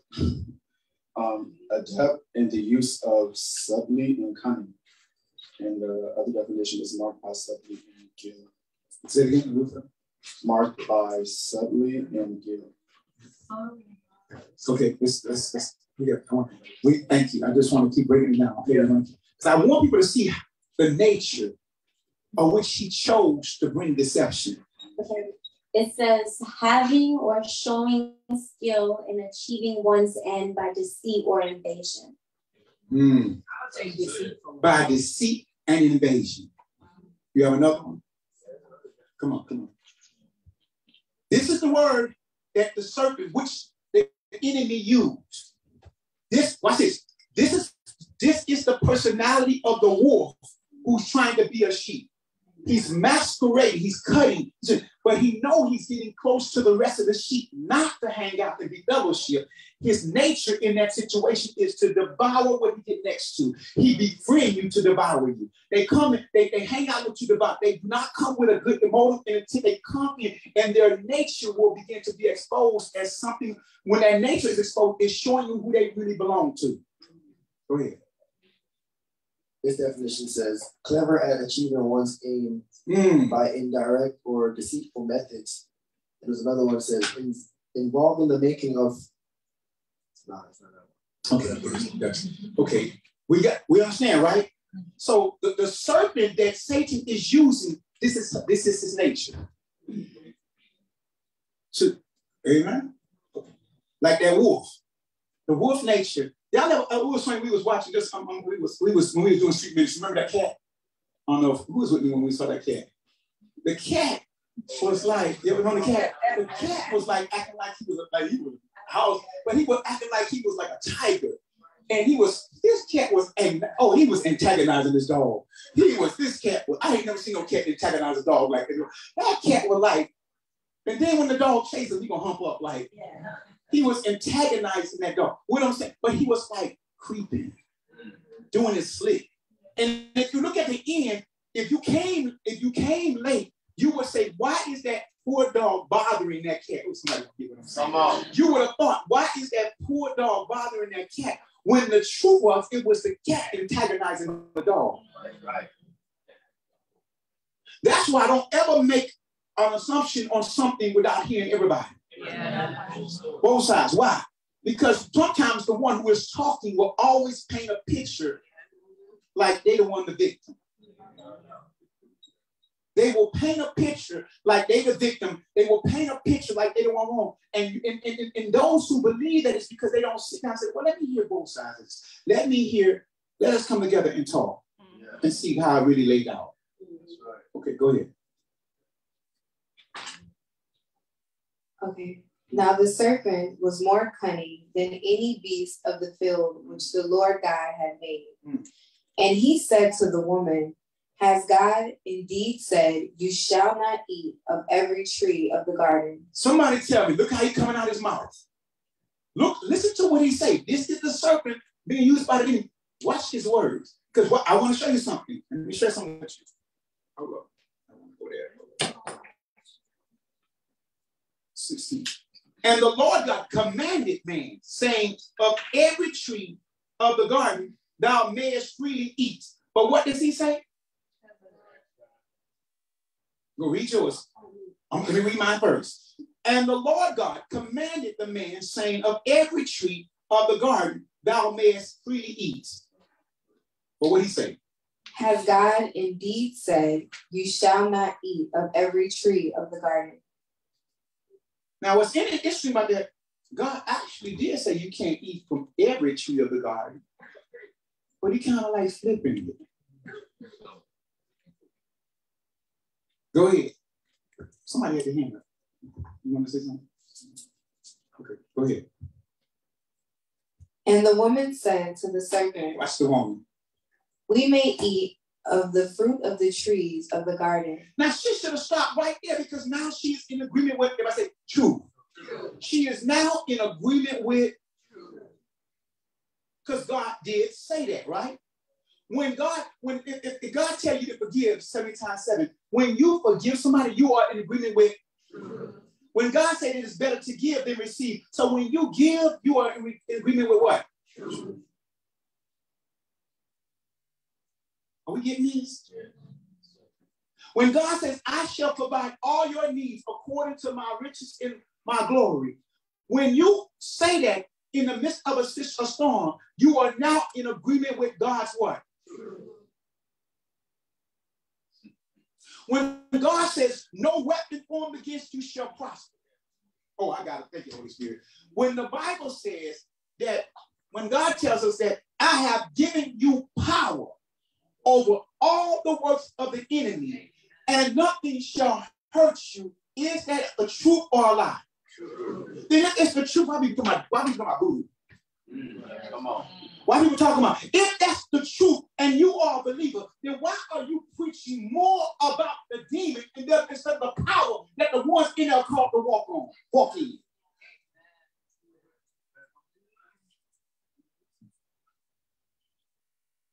Matter of fact, when you believe it, you get mad when the enemy try you.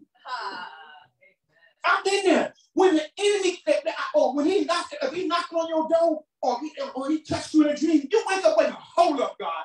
You go to God. Why? Because you believe the word. So if you believe the word, if he touched you, like, why did you let him touch me? Because the word said, listen what happened. And then God will start telling you, well, you started to trip over here, this little door open, so I had to show you something. You need to get rid of that anger in your heart. Amen? I told you don't go to bed on your anger.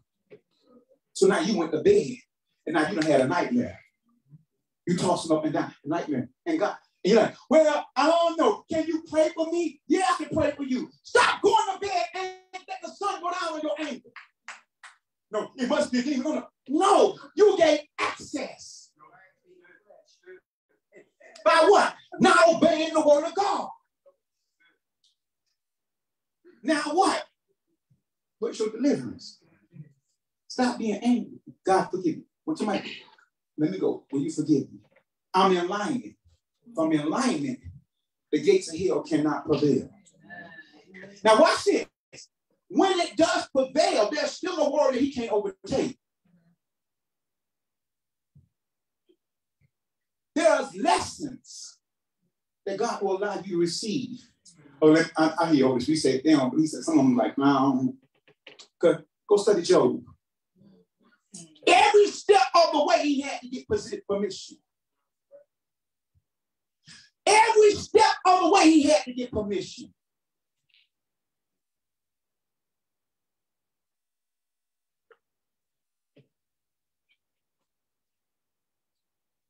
And then at the end, watch what he says. You can't touch his soul, though. So you might say, well, I feel like I'm struggling here. Your soul is still good. You can't touch his soul. Just sing the song. My soul is anchored. My soul is anchored. But God might let him touch you up a little bit, just to build up your strength, build up your faith in something. He might let him touch you up a little bit. Yeah. Or to reveal something to you. You know, a good parent does that too. They might let you feel a little bit of something what you're doing just so you can realize that ain't something you should be playing with. Don't mean you're not theirs. You're theirs. Amen? Go ahead. Verse 3. But of the fruit of the tree, which is in the midst of the garden. Now she's telling us, she's saying, this is the woman saying, she done gave him the truth. She said, God said, she said, but the truth. But isn't that what he said? Do not eat from the tree of the knowledge of good and evil. So she's repeating the truth. Go ahead. God has said, you shall not eat it, nor shall you touch it, lest you die. When did God say that? When did God say that if you touch it, you should die? It ain't in there. Lie. God never said lie. Everybody say access. Access. Remember now, he's a liar. He looks for access. He cannot find access in truth. Amen. He cannot find access in truth. He has to flee from truth. Come on. Now watch it. Now that he has access, watch what happens. Go ahead. Verse 4. Then the serpent said to the woman, you will not surely die. Now he is telling the woman, God is a liar. Because he got a place of access. So now he's telling her that God is a liar. I'm going to show you why he had to do it that way.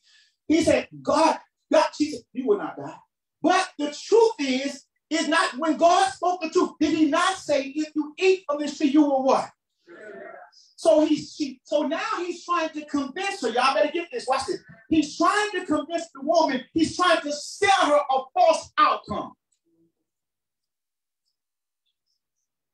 Has Satan ever sold you a false outcome? But see, the problem is the outcome came from you believing the lie. See, the Bible says that the wages of sin is death. Satan is saying, no, the wages of sin is happiness. You should be able to be who you want to be with, right? But you know, if you love her, you should be able to be with her, right? Yeah, I mean, so he said, okay, then I'm gonna be with her. So he's selling you a false outcome because that outcome does not come what God says it's going to come. Then God is a liar. God said that the wages of sin is death. But Satan is saying, no, you won't die.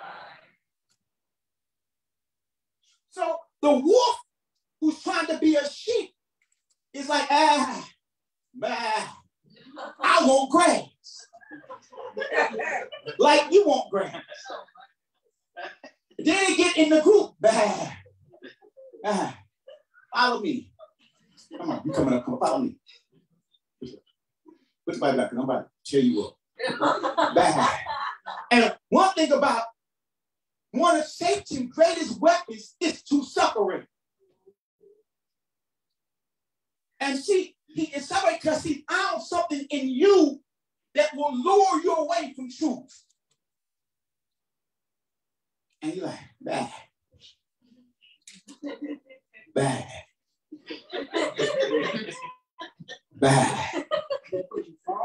Then, and sometimes you're so hooked that you might start saying,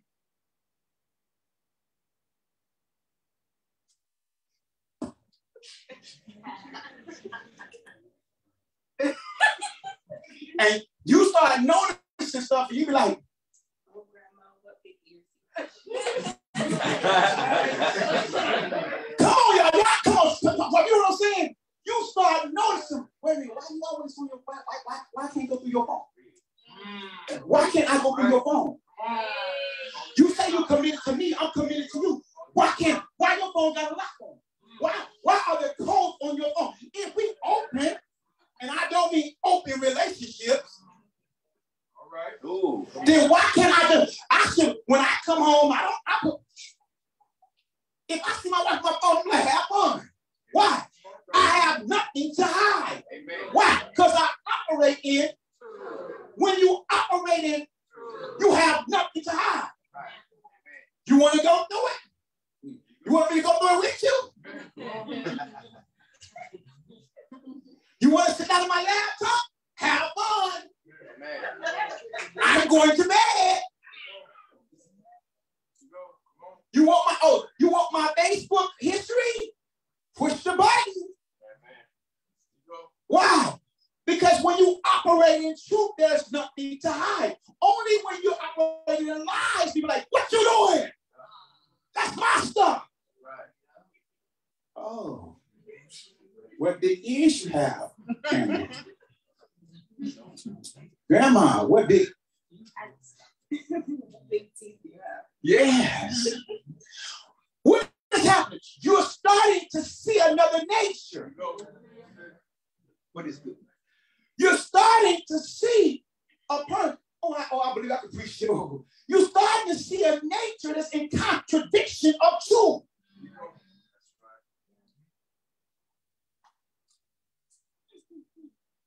Oh, but you my girl.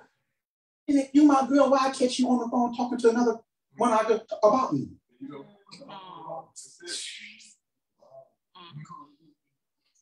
We supposed to be my ace. But I'm looking at an email that you said, why does this email have my name in it? And you saying, why didn't you come to me and tell me that? That's called slander.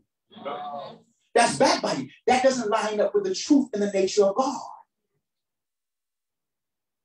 Men and women of God, leaders. Why didn't you step to that other man of God and say to that other man, why? The Bible says he who is spiritual Go with the spirit of meekness and restore. Read 2 Timothy 2:24. Are we learning? Mm-hmm. Why you? But you my girl. You my. If you saying I'm your lady, you saying God gave me to you, then why in your inbox? I can't see your inbox. Come on now. You go. Read. 2 Timothy 2:24. And a servant of the Lord must not quarrel. So if you're a servant, we can't quarrel. Go ahead. But be gentle to all. But be gentle to all. Go ahead. Able to teach. Able to teach. Patient. Patient. Go ahead. In humility. In humility. If you're going to be a teacher, teach with patience and humility. Be lovely. Be walk in truth. Go ahead. Correcting those. And it's also, and correct people. Correct them in love. Go in the spirit of truth, right? Well, don't move in the spirit of division. Don't move like a wolf, scattering the sheep for your own devouring. That's right, man. Because love don't operate like that. Right. Go ahead. In humility, correcting those who are in opposition. Mm-hmm. If God perhaps will grant them repentance. Because you're hoping not that God get rid of them. You're not hoping that God destroy them. You're hoping God will bring them to a place of what? That means to turn away. And you're hoping for what? Keep on. So that they may know the truth. That they may know the truth. So if I see that you err in the truth, what good of me snagging you over here? My job is to go to God, and God can bring you to a place that you will know the truth. Because I know God, I know my Father's truth is, God's Father is, the word don't, God says, I desire none of you lost. Am I right, Kelly? Go ahead. And that they may come to their senses. And God says, I hope they come to their senses. And what? And escape the snare of the devil. I want them to escape the snare of the enemy, not be overtaken by it. Amen. God wants us to be saved, not devoured. So all of us have to make sure we what? Examine ourselves that we're operating according to truth. Amen. The same truth that saved you. Amen? Amen. That truth that was patient and long-suffering and gentle with you. Amen. Don't act like you forgot. Don't act like you got it all right on the first shot. Amen? Amen. Even when you were sold out, you found yourself in situations that you should have kept your mouth closed. So, now, my nature is, what's my real nature, y'all? Oh. Girl, you didn't. You didn't. Now, she's pregnant. Now she calling me. Tell me from who? Now she see what she slept with. I know it's mine. You weren't saying that when we was going to dinner. You weren't saying that. Well, I want a DNA test. Excuse me. We acting like that outcome. I recognize that outcome. I produced that outcome. Amen. So you produced, yes, I did. When I went, I produced that outcome. Jenna, movie, boom, boom, at the end, she was pregnant. From who? Boy, you sure it's mine? You weren't saying that when you were saying, baby, baby, baby, baby. You weren't saying when you say, call my name, call my name. Now you're saying, don't know my name. Lose my number. I know a guy, I know a situation. He told her to lose his number. For real. He said, lose my number. But what? She thought the outcome, or he thought the outcome was going to be different by disobeying the truth. The outcome can't come out happy after if you didn't plant the seed that produces that. Come on, us, we got to learn. If you don't plant the seed that produces that outcome, then you're not going to get that as an outcome. Some of us, and myself included, we got some outcomes that we did not expect. Stop being mad at the person and go look at what you planted.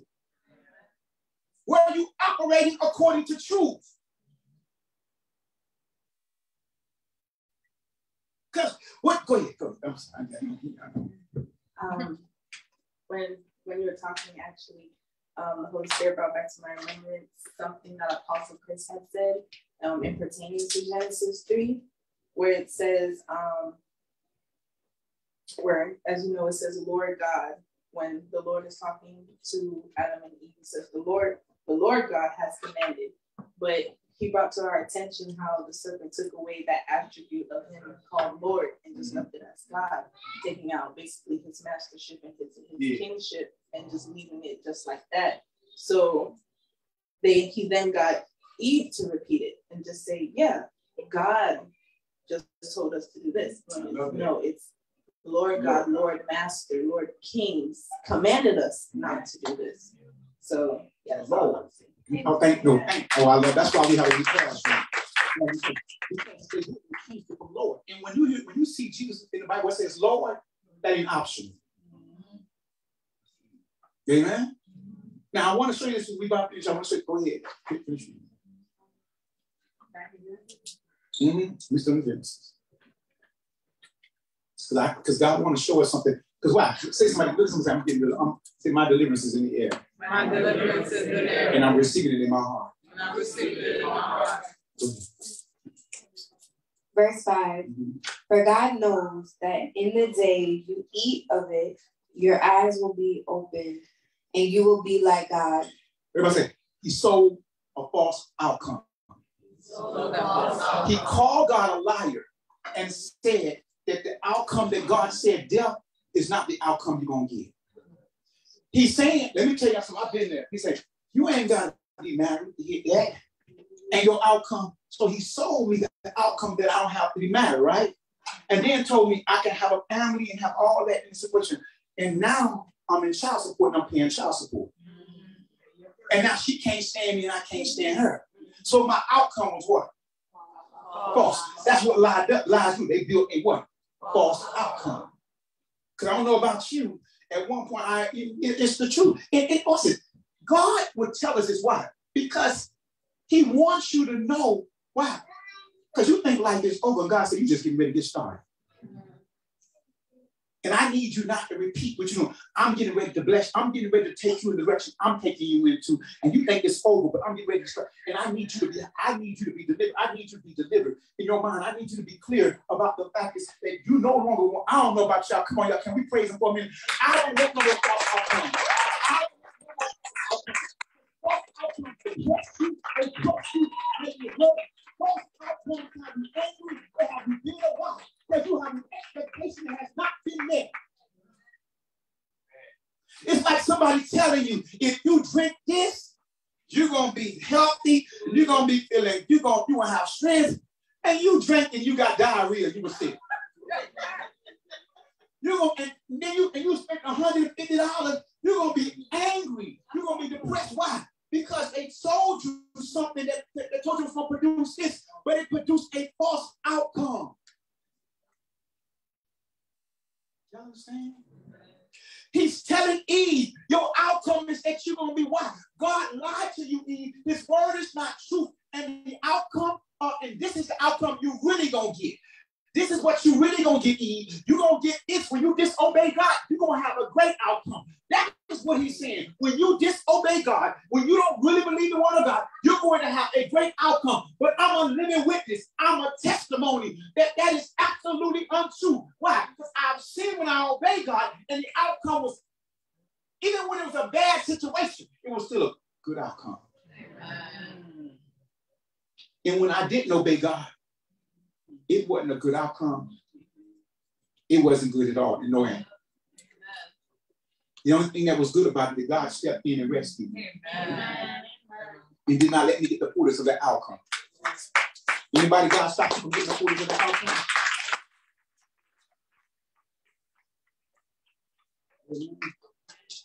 Because I know, I'm just being honest. I'm just going to be transparent with things. Man, I know when I was in the world, I remember We used to go, when I was at the sheriff's department, me and my homeboys, we used to go to the Rolex. Some of y'all like, oh my God, they already did that. Yes, it did. And we went to, and there was a young lady we met at Rolex. My homeboy, this is a true story. My homeboy, he hit that, and later on, so did I. We was like home. My homeboy later on died of full-blown AIDS. Left his wife, I didn't have anything. That wasn't because I wasn't a sinner. That wasn't because that was not a deserved outcome.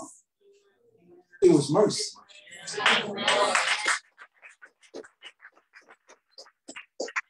It was mercy. Some of us sitting in this room, you didn't get what you deserve. You got mercy. So stop casting stones at other people like you were good. Stop looking at other people like, oh, she had a baby. You had sex. You know how they get, oh, she had 2 babies. And they be like, and then you had two babies from 3 different babies. Well, you sex with about 4 or 5 different people because you didn't have no baby. Don't make, come on, stop playing games.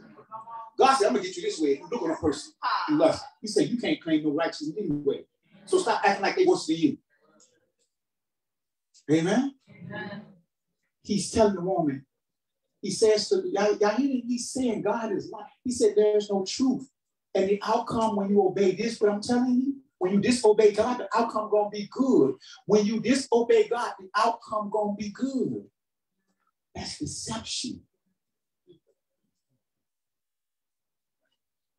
You see people doing some real creepy things, but the outcome, if you don't intercede, the outcome is not gonna be good. Because one thing 7 things that God hates, one of the 7 things that God hates is what? Shedding innocent blood. Another thing God hates, to create discord. Yeah. To creep into somebody's house or to move into and create discord. God says he hates that. But thank God that God told us to pray for those who despitefully use us. But why? Because I gotta pray, and you gotta pray if somebody try to do that, that God gotta be merciful. Maybe they was ignorant and it don't cost them the eyes to open the seats, they can be able to repent and move from that, from the consequences that's coming from their actions. Yeah. Amen? Amen? Go ahead.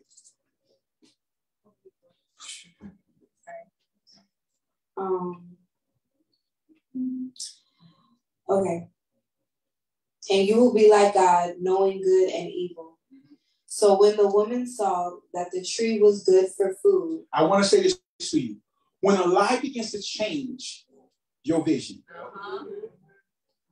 when a lie begins to change your vision to what you're eating, the lie that she has now conceived has changed how she sees. See, that's why you want, why that person act like they can't see what they're doing is wrong? Because the lie that they have conceived has changed their vision. Why she can't see that? No, why can't they see that's a man, that vision has changed according to the lie? That's number one. Your vision begins to change. You now see through the eyes of the lie. You don't see through the eyes of truth. You see through the eyes of the lie. Why? Because you want the false outcome. You so bad want the outcome, the false outcome, that now you see through the eyes of the lie. Because, go ahead, read it.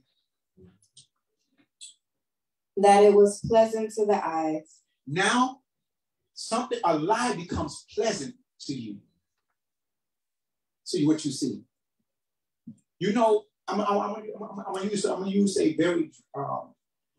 There are women and men. There are women in today's society that don't mind being a sideline. Why? It has become pleasurable for her because she believes a lie that she's not worth being married to, or being committed to, or somebody loving. So she has accepted the lie that now calls her to be used as just something to have sex with, and she get what she wants, and they buy her something.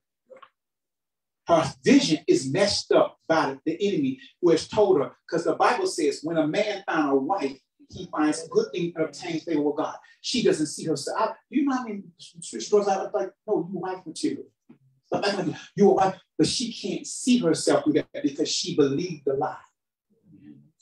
And she sees herself through the lie. What is the lie? You're just something to be used. You're just something to be played with. She sees herself. When you start seeing like this, you start not wanting, you don't want to talk about it. You want to pray for her or pray for him. Because the lie has captured her. She's been overtaken. And now she doesn't see herself according to the truth. God sees her as something. Watch this. The Bible says when a man finds a wife, he finds a good thing. God sees her as a good thing. And she doesn't see herself as a good thing.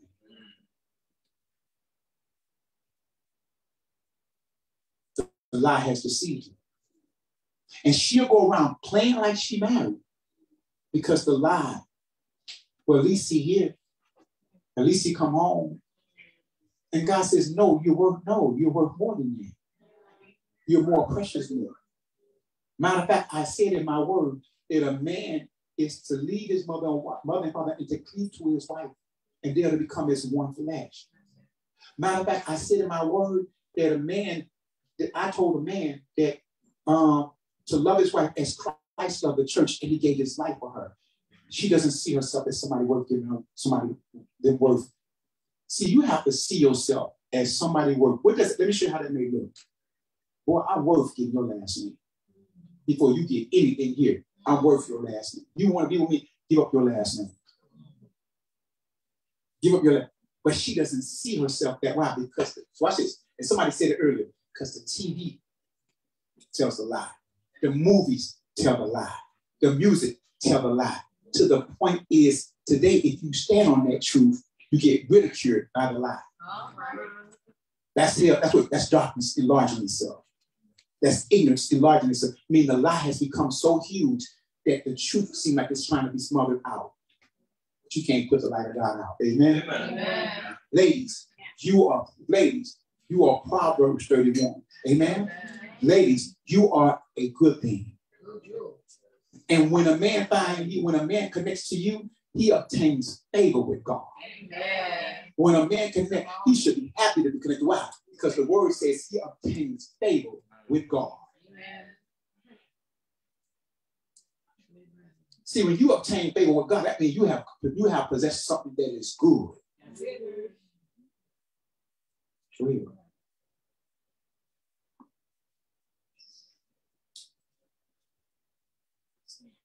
And a tree desirable to make. Now, okay, it became pleasant. With that word, a lie becomes desirable. I know it's not good for me. I know crack is not good for me, but it's desirable. Y'all know this. I know cocaine is not good for me, but it's desirable. Y'all feel what I'm saying? It's desirable. I want it. I know lying is not good for me, but it's desirable. Are we learning? Amen. And I'm like, God, I don't want this to be desirable. Amen? Amen. I don't want it to be pleasant. See, y'all see deliverance in it? I don't want it to be pleasant to me anymore. Amen. If it ain't pleasant to you, God, I don't want to be pleasant to you. I want to see me the way your word says I am. Amen. I want to walk according to how you see me. So my outcome will be blessed. Amen? Amen. And what I love about God, even though I didn't see myself right and my outcomes was messed up, anybody your outcomes were messed up, you had so many outcomes that were messed up, and God said, I still want you. Amen. I still love you. And he's like, girl, your outcome don't define you. God, he's like, what? No, God, you know what I did? You know what I was? Yeah, and I still want you. Amen. And you still mine. And you're like, what kind? And if you really get a connection, you're like, what kind of love is this? This is some crazy love. It's some crazy. And you know, if you did that to a human being, they be like, Steph, dude, don't call me no more. If we did things that we did to God to other people, they be like, I hate you. And God like, I want you. Exactly. And you be like, you want me? No, seriously, you want me? Yeah, I want you. Why? Because I'm the God of turnaround. Yeah. Go ahead. We're almost finished. A tree desirable to make one wise. Look at a tree. The tree that he said death is there, right? She said it's desirable to produce an outcome that God didn't say it's going to produce. She said, my outcome when I eat this, I'm going to be wise. That ain't what God told her. But because she believed a lie. And all of this, I'm going to tell you, I feel this in my spirit. God is dropping some things in your spirit while this message is going on. And you have to begin to examine yourself and say, God, I see that area, or I see that situation where I think it's going to produce an outcome to my favor, but I'm not in alignment with your word. I've been deceived to believe this is going to produce a good. Y'all read it again. Listen to what she said, because what she is saying is in contradiction of truth. What Jesus said. Go ahead. A tree desirable to make one wise. She said a tree that desirable to make one wise. And God said, the truth said, this tree, do not eat from it or you're going to die. But she said it's going to make her wise. Wisely dead. And I would tell you how long suffering God is, how patient He is. Anybody had wrong outcomes and you kept going? Yes. Yep. And then He gets you out and then you go again. Oh, we're going to act like I'm on the wrong. And then He gets you out and you go again. And then He gets you out and you go again. Couple more times. Yeah. And then you finally get, you like, I'm tired. Anybody, come on now. Anybody been there? I'm tired. Hey, come. When I was going to get my check, right? When I got paid. And I was bringing home about $100 something. They finished. I was like, I'm tired. But they're like, child support here. Child support here. Here's your check. I worked 2 weeks. $150. Oh, this is not good. You tired yet? I'm about to tell you something. I what? Can I be true? I'm gonna tell you, you know what made me tired? Anybody read my book? Let me tell you what made me tired. I wasn't tired yet. I said, no, I'm still gonna go roll out there yet. I was a little tired, but not tired. Then one day, August 95. I ain't tired. I see an ex at this professional thing, right? I got a woman at home, and I'm like, got ex. And then she pregnant, she home, and I see this woman I used to talk to. So I'm coming over there late on night. That night, my baby mama, she usually spend that night, but she wasn't there. You have that little sweet thing. She, I said, no, because you ain't up, lust ain't never satisfied. So I go over to this young lady I used to date house, whatever, do what I'm gonna do. And she gave me a hug, and I told her to take her out to dinner tomorrow to this day because it was my birthday. I'm gonna spend time with her, which I knew I wouldn't because I had a lady. Lie. Thinking it's gonna produce a good outcome. What was a good outcome? She made me feel good that night. So the outcome say, go do this, you're gonna feel good. I felt good. So I can get away with it. When you feel good, you get good with it. Just like when you embrace that wolf, that's really a sheep. When you embrace that sheep, that's really a wolf.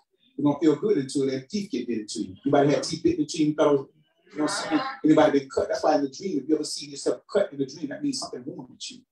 If you ever see something, if you ever been dreaming and that thing bit into you and saw blood, that means you're gonna be wounded by that. Means it's gonna penetrate. That means that person, if you ever been in a dream and it cut you and you saw the blood, that's not good.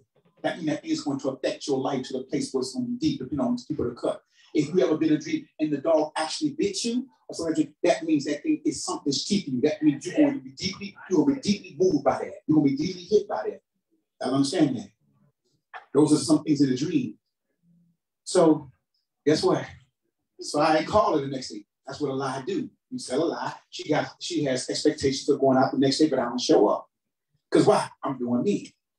You know what I'm saying? So I sold her what? A false outcome. Let's spend some time together, be together. So with my lady, I had a good birthday. Everything was all great. I'm happy, thought I had a good outcome over time. 3 days later, I get a phone call. Hey, Deputy Auberry, how you doing? What's up? We have dispatched phone. Hey, how you doing? What's up, girl? I'm one of the first. Wow, they dispatching you to my phone. I'm at work. I just want to talk to you about, when she started talking about, we did this, and you're like, yeah.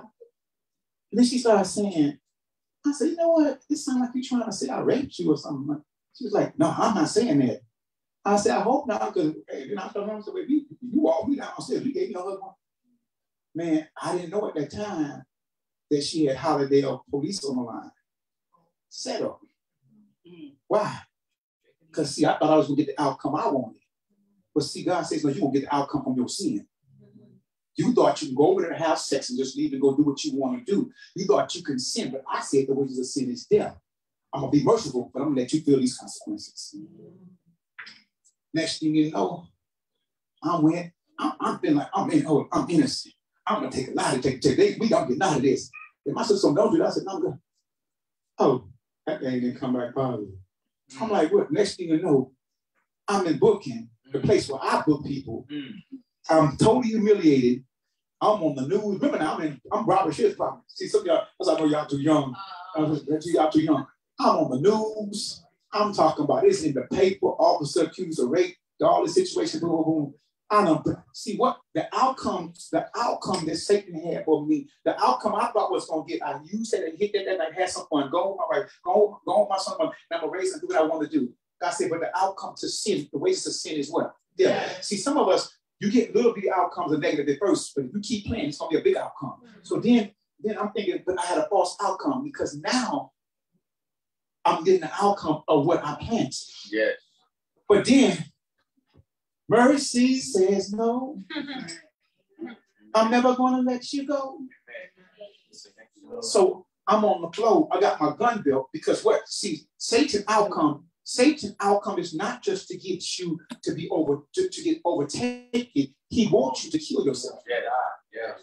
He wants you to. Why? Because as long as you are breathing, you can be transformed. As long as you are breathing, your life can be changed. As long as you are breathing, you can overcome that situation. I'm not saying you won't forget the hurt, and I'm not saying certain things, but you can overcome in your life. And what I found out, it's so funny, that your life could be just, the plans that God has for you are just about to be implemented. That means the greatness that you were designed for it now, because you had to come into you first. You had to stop. God had to get you from doing things your way and surrender to his way. If God brought you tonight, he wants you to hear because your transformation is in the air. Your deliverance is in the air. Your new outcome is in the air. But I did this. But I went through this. God said, I don't care. I got another outcome from you. He said, I have a great outcome for you. I have a great outcome for you. Amen. If you just receive the word. So next thing I know, bam. But watch this. I never saw jail. That was crazy. Even though, so I'm sitting, I'm in booking. Never went on the floor. God said, but you ain't going, I'm not. He was like, it's not. I can't handle it. Boy, if I put you in, you might lose your mind. I got you here. Wow. Never saw jail. Wow. Never. Y'all ain't know what I just said. If you realize what I'm going to arrest them up, I should have went up to jail. I should have. Because I never saw jail. Wow. Especially being in her house. Let me tell you why. Let me explain this to you. If you are at somebody's house and you are accused of rape, they normally going to charge you with kidnapping too. You say, wait a minute, they charge. No. Let me tell you why. Because when you're at their house and you rape them, that means you are restraining them. Even at their house. Meaning that if I do, see, I know you said we're in somebody else's house, but you can say things that it can happen at somebody else's house too. But the thing about it, when you're but they see, well, let me change it. I said that wrong. Actually, let me reverse that. Actually, if she was at my house, I would have got charged with kidnapping. But because I was at her house, it's hard to prove kidnapping because it's something that was not premeditated. You know what I'm saying? So, and that's why rape, it's actually a non-bond. You can't bond out on it because when they throw kidnapping in, you can't bond. So because it happened in her house, they couldn't charge me with kidnapping. So therefore, it was a bondable offense. Therefore, I got out. And and God delivered me out of all of it. But I stand before you today as one who got delivered and began to receive the word. And God said, I got another outcome from you. Amen. Amen. And now, 26 years being married, daughters, it was a different outcome. Amen. I'm the same one that had 2 baby mamas. I'm the same one but now I'm the one that got a wife who took it. A different outcome. And that outcome that comes, I was 33 years old when that happened. And matter of fact, everything started to open up until somebody think your life, you don't know. I didn't start living until I was 40. God didn't start, it was like, I think God showed me a movie that 40 just said something about 40 with God. I don't know what it is. God was like, I think it's the stage where God said, now you better live life for real. I'm saying, because it's all kind of doors spoken when I turned 40. It was like, it's like God was like, okay, and he showed me he was going to do that. So, listen, the outcome, we know, read a little bit more. Let me understand. She took of the fruit and ate. Watch this. Mm-hmm. She also gave to her husband with her. See, when you bite into a lie, you take others with you. That's real. When you bite into a lie, people that lie, they I promise you, when they come in, they want to snatch other people into that. And others who don't know what truth is will be carried away by that lie.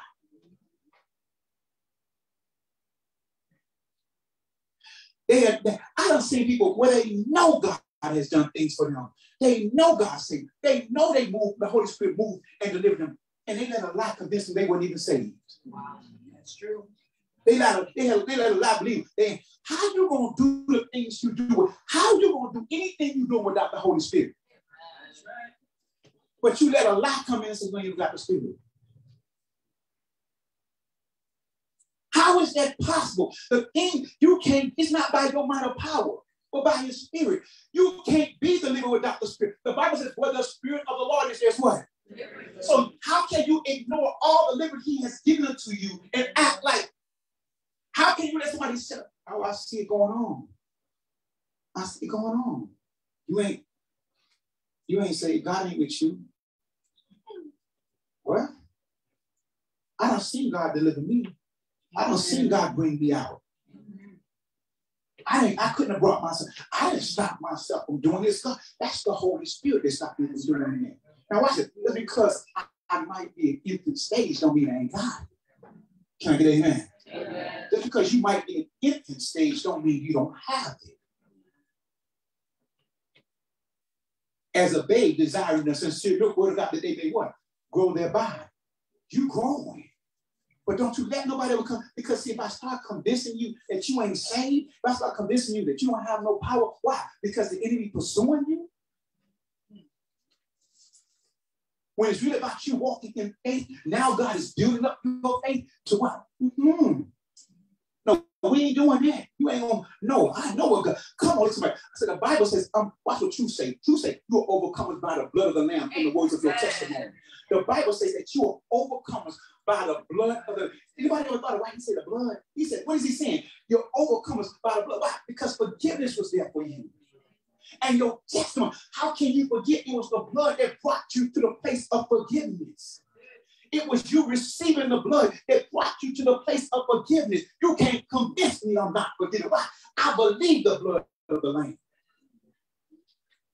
In my testimony, mean my life being changed, mean I don't care if I'm smoking half a pack of cigarettes. I see me losing that urge, amen. I see God.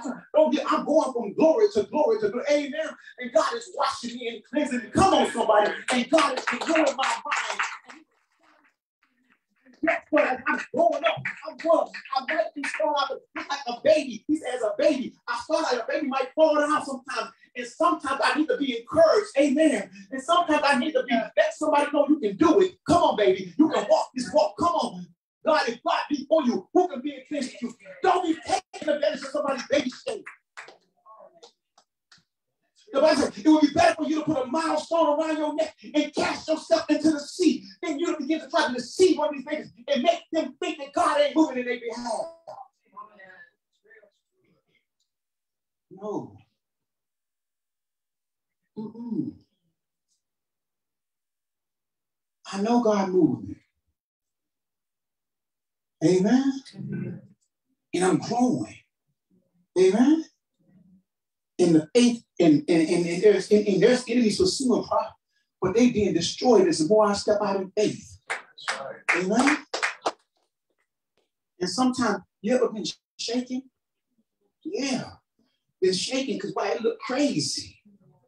It looked like you ain't never been there. Just recently, I'm like, I ain't never been here before. I ain't never been in this situation before. I'm like, man, this seems crazy. And God says, you ain't, but the same faith that took you to the thing you was in is the same faith going to take you through this. So, Father God, I just want to say, Father God, we thank you tonight. Amen. I thank God. And if there's anybody in this room tonight, any man or woman in this room tonight, you know, man, I'm going to tell you something. I rebuke in the name of Jesus every lie. Every lie. God, I pray that the Holy Spirit, this is the first we got to know them. The Holy Spirit said, the Bible says, I should give you the spirit of truth. And he shall guide you in all truth. The Holy Spirit is going, not just the Spirit, the Holy Spirit is going to guide. And I pray that the Holy Spirit will begin to reveal truth to everybody in this room. And if there's any place in you that a lie is trying to take this place, amen, any place in you that lie is trying to tell you what God has not said about you and what God won't do for you, any place where that lie is trying to put doubt, fear, and unbelief, we come against it tonight in the name of Jesus. For we are his sheep. And he said, my sheep hear my voice, and another they shall not follow. But then when I found out, when Jesus said, when you follow me, he said, deny yourself, pick up your cross and follow me. So when I'm following the word, I'm putting off my flesh where lies, where it's going to say, I can't do this. The Bible says, I can do all things through Christ who strengthened me. The Bible says, if God be for me, who can be against me? And the same Bible says to you, he said, I chasten those in whom I love. Do not despise the chastening of the Lord. So God, I thank you. And as God was giving these messages, I saw people start to get delivered. I saw God start setting people free. Why? Because God began to reveal lies that we are starting to ponder on. Lies of lust and lies that begin to don't line up with what God says about you. God, we will not be that generation that get carried away. We will be that generation that will be steadfast and unmovable, always abiding in the word of the Lord. We will not be carried away. We will not be carried away by our own desires. We will not be carried away by our own desires. Eve sat there and listened. Oh my God, she listened to where her vision was changed. Amen. And she started seeing something desirable and started thinking about an outcome of something that was not what God said it was an outcome going to be. See, I know what the outcome is if I go let my flesh have its way in this situation. I don't care. If the devil wants to tell me this is going to be fun, you're going to have a good time. No, it's not. I'm going to tell you, that outcome going to be sin. And that sin going to bring death. And that death, and if I don't repent and get it right, I'm going to be exposed. So whatever God has been dealing with you about, whatever God has been talking to you about, whatever that keep coming back up and keep coming back up, and God is trying to get you to believe what he has said. Let me tell you what God is doing with you. He is trying to get you to believe what he has said is true. Because you can't fight the good fight of faith without believing. God didn't come to Abraham and say anything new, am I right or wrong, when he was fussing. He kept saying the same thing. God, some of us in this room, God been telling you, you are mine. You are my daughter. You are my son. And you letting storms in front of you. You letting oceans in front of you say, I don't know if I'm even saved. I don't know if God even loves me. I don't know if God is with me. I'm going through this. I feel depressed. I feel like this. Cast down. Whenever the Bible says anything that tries to exalt itself above the knowledge of God. The Bible says anything that tries to exalt itself above the knowledge of God. Capture it and bring it down. You got the word in you. Capture that lie and bring it down. And be ready to revenge the disobedience with the obedience. I am everything that God says I am. The seed in, watch this, in your own Holy Spirit, I saw it. In an apple seed, everything in that seed is what the tree needs. Everything in the seed of Christ is what you need. What made you a new creature. That gave you strength to overcome. That made you more than a conqueror. I'm telling you, the doctrine of devils will convince you that God has not set you free.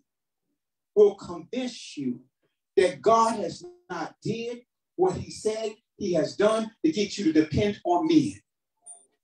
But God's word cannot return void. The Bible says, whom the Spirit of the Lord set free is free what? Y'all ain't say it like y'all believe that. The Bible says, whom the Spirit of the Lord has set free is what? It's free. Was Israel free? Yes. Even when Egypt was pursuing them, were they free? Yes. Just because the enemy pursuing you, don't mean he got rights over you. Amen.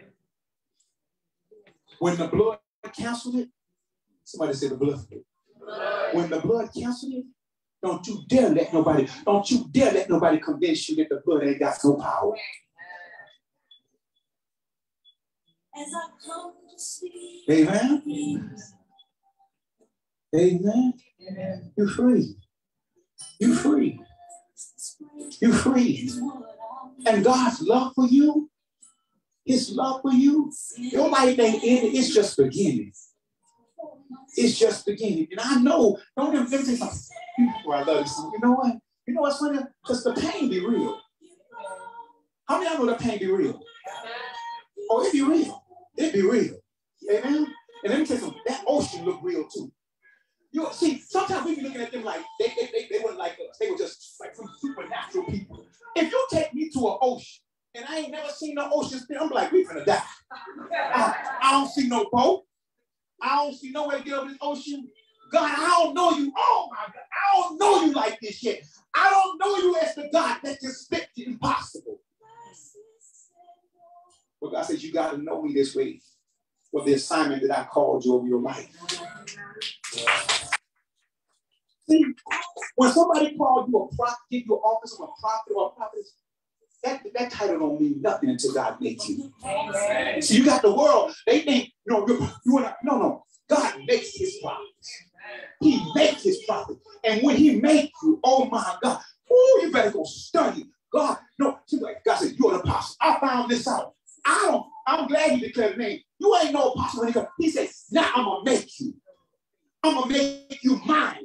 Because my sheep know my voice. I'm going to make you mine. Why? That's my gift. That's my office. And you will not use it unless I tell you to use it. You will not move. How do I know what I'm saying this to? Jesus moved in all the fivefold ministry. And guess what? When he came out, when he was going into the wilderness, when he was ushered into the wilderness, and what he said, if I be the Son of God, turn this stone into bread. Jesus said, hold up. I'm hungry, and I got the ability. I'm hungry, and I got the ability. But man shall not live by every breath I bring on, but every word. If God can tell me to open my mouth, I ain't saying nothing. Because you trying to prophesy over somebody that God done told, I done locked him down. I got him locked down right now. People run up there, no, don't open your mouth. Why? You don't know what they've been doing for the last 2 years. Why they can't hear me right now? You trying to go to the hospital and raise somebody up. The guy says, I'm taking home. The Bible said that those who are led by the Spirit are the sons of God. That means sons and daughters. That means God tell you to operate. When they came out of that upper room, the reason why God had them speak in tongues, because they were devout men from every nation. They needed to speak in tongues. Why? Because they were, and that was the reunification of the separation in Genesis 11. In Genesis 11, it was God who gave all those different languages and caused them to separate. And it was the same God that united them under Jesus. He united by causing them all to hear in their language. Even to the point of the Gentile. He said, Peter, I'm going to do it here too. Why? Because I want them to know that I'm a God over the Gentile too. So the same outcome came over the Gentile over here. And there's sometimes when you read the Bible, you don't see them. They receive in the Spirit, but you don't see them talking about speaking in tongues. Read your Bible. You don't see it.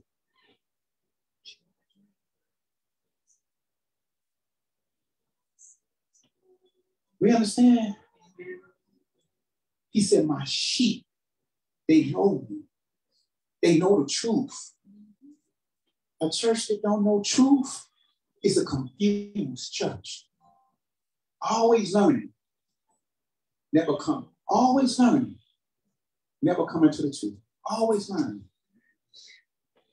a form in a fashion of godliness, really wanting to show off himself and not show God the glory. Because y'all heard me say this over and over again. The power is not in the office you walk in.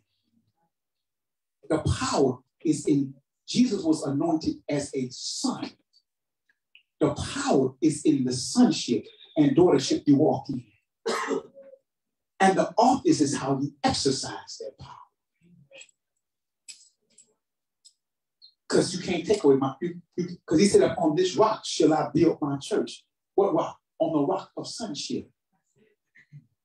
And he said, the gates of hell shall not prevail. That's why when he first challenged Satan, when he first challenged Jesus, he said, if I be the Son of God, he challenged his identity.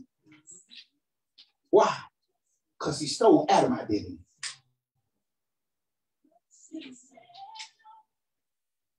He stole that because from that day on, Adam was known as a sinner. Jesus is known as the righteous. Adam is known as one, what through Adam, sin came through the whole world. Jesus is known as through him, righteousness came through the whole world.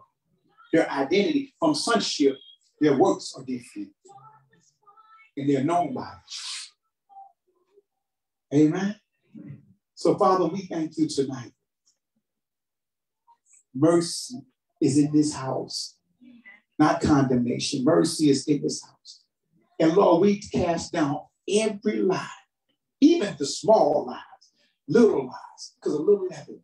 Everything that is speaking contrary to what you have said about your sons and daughters, we cancel that lie tonight, God, in the name of Jesus. And we loosen. God, we thank you for your Holy Spirit that is to guide. That's what the word says, is to guide us in all truth. For you did not leave us as orphans, but you brought us in as children. And you told us that we are yours and you are ours. So God, I thank you over this week, oh my God, that deliverance shall spring forth like fresh water, and minds shall be renewed, and hearts shall be settled as you expose the lie and crush it with the truth. In Jesus' name, amen. Amen. Amen.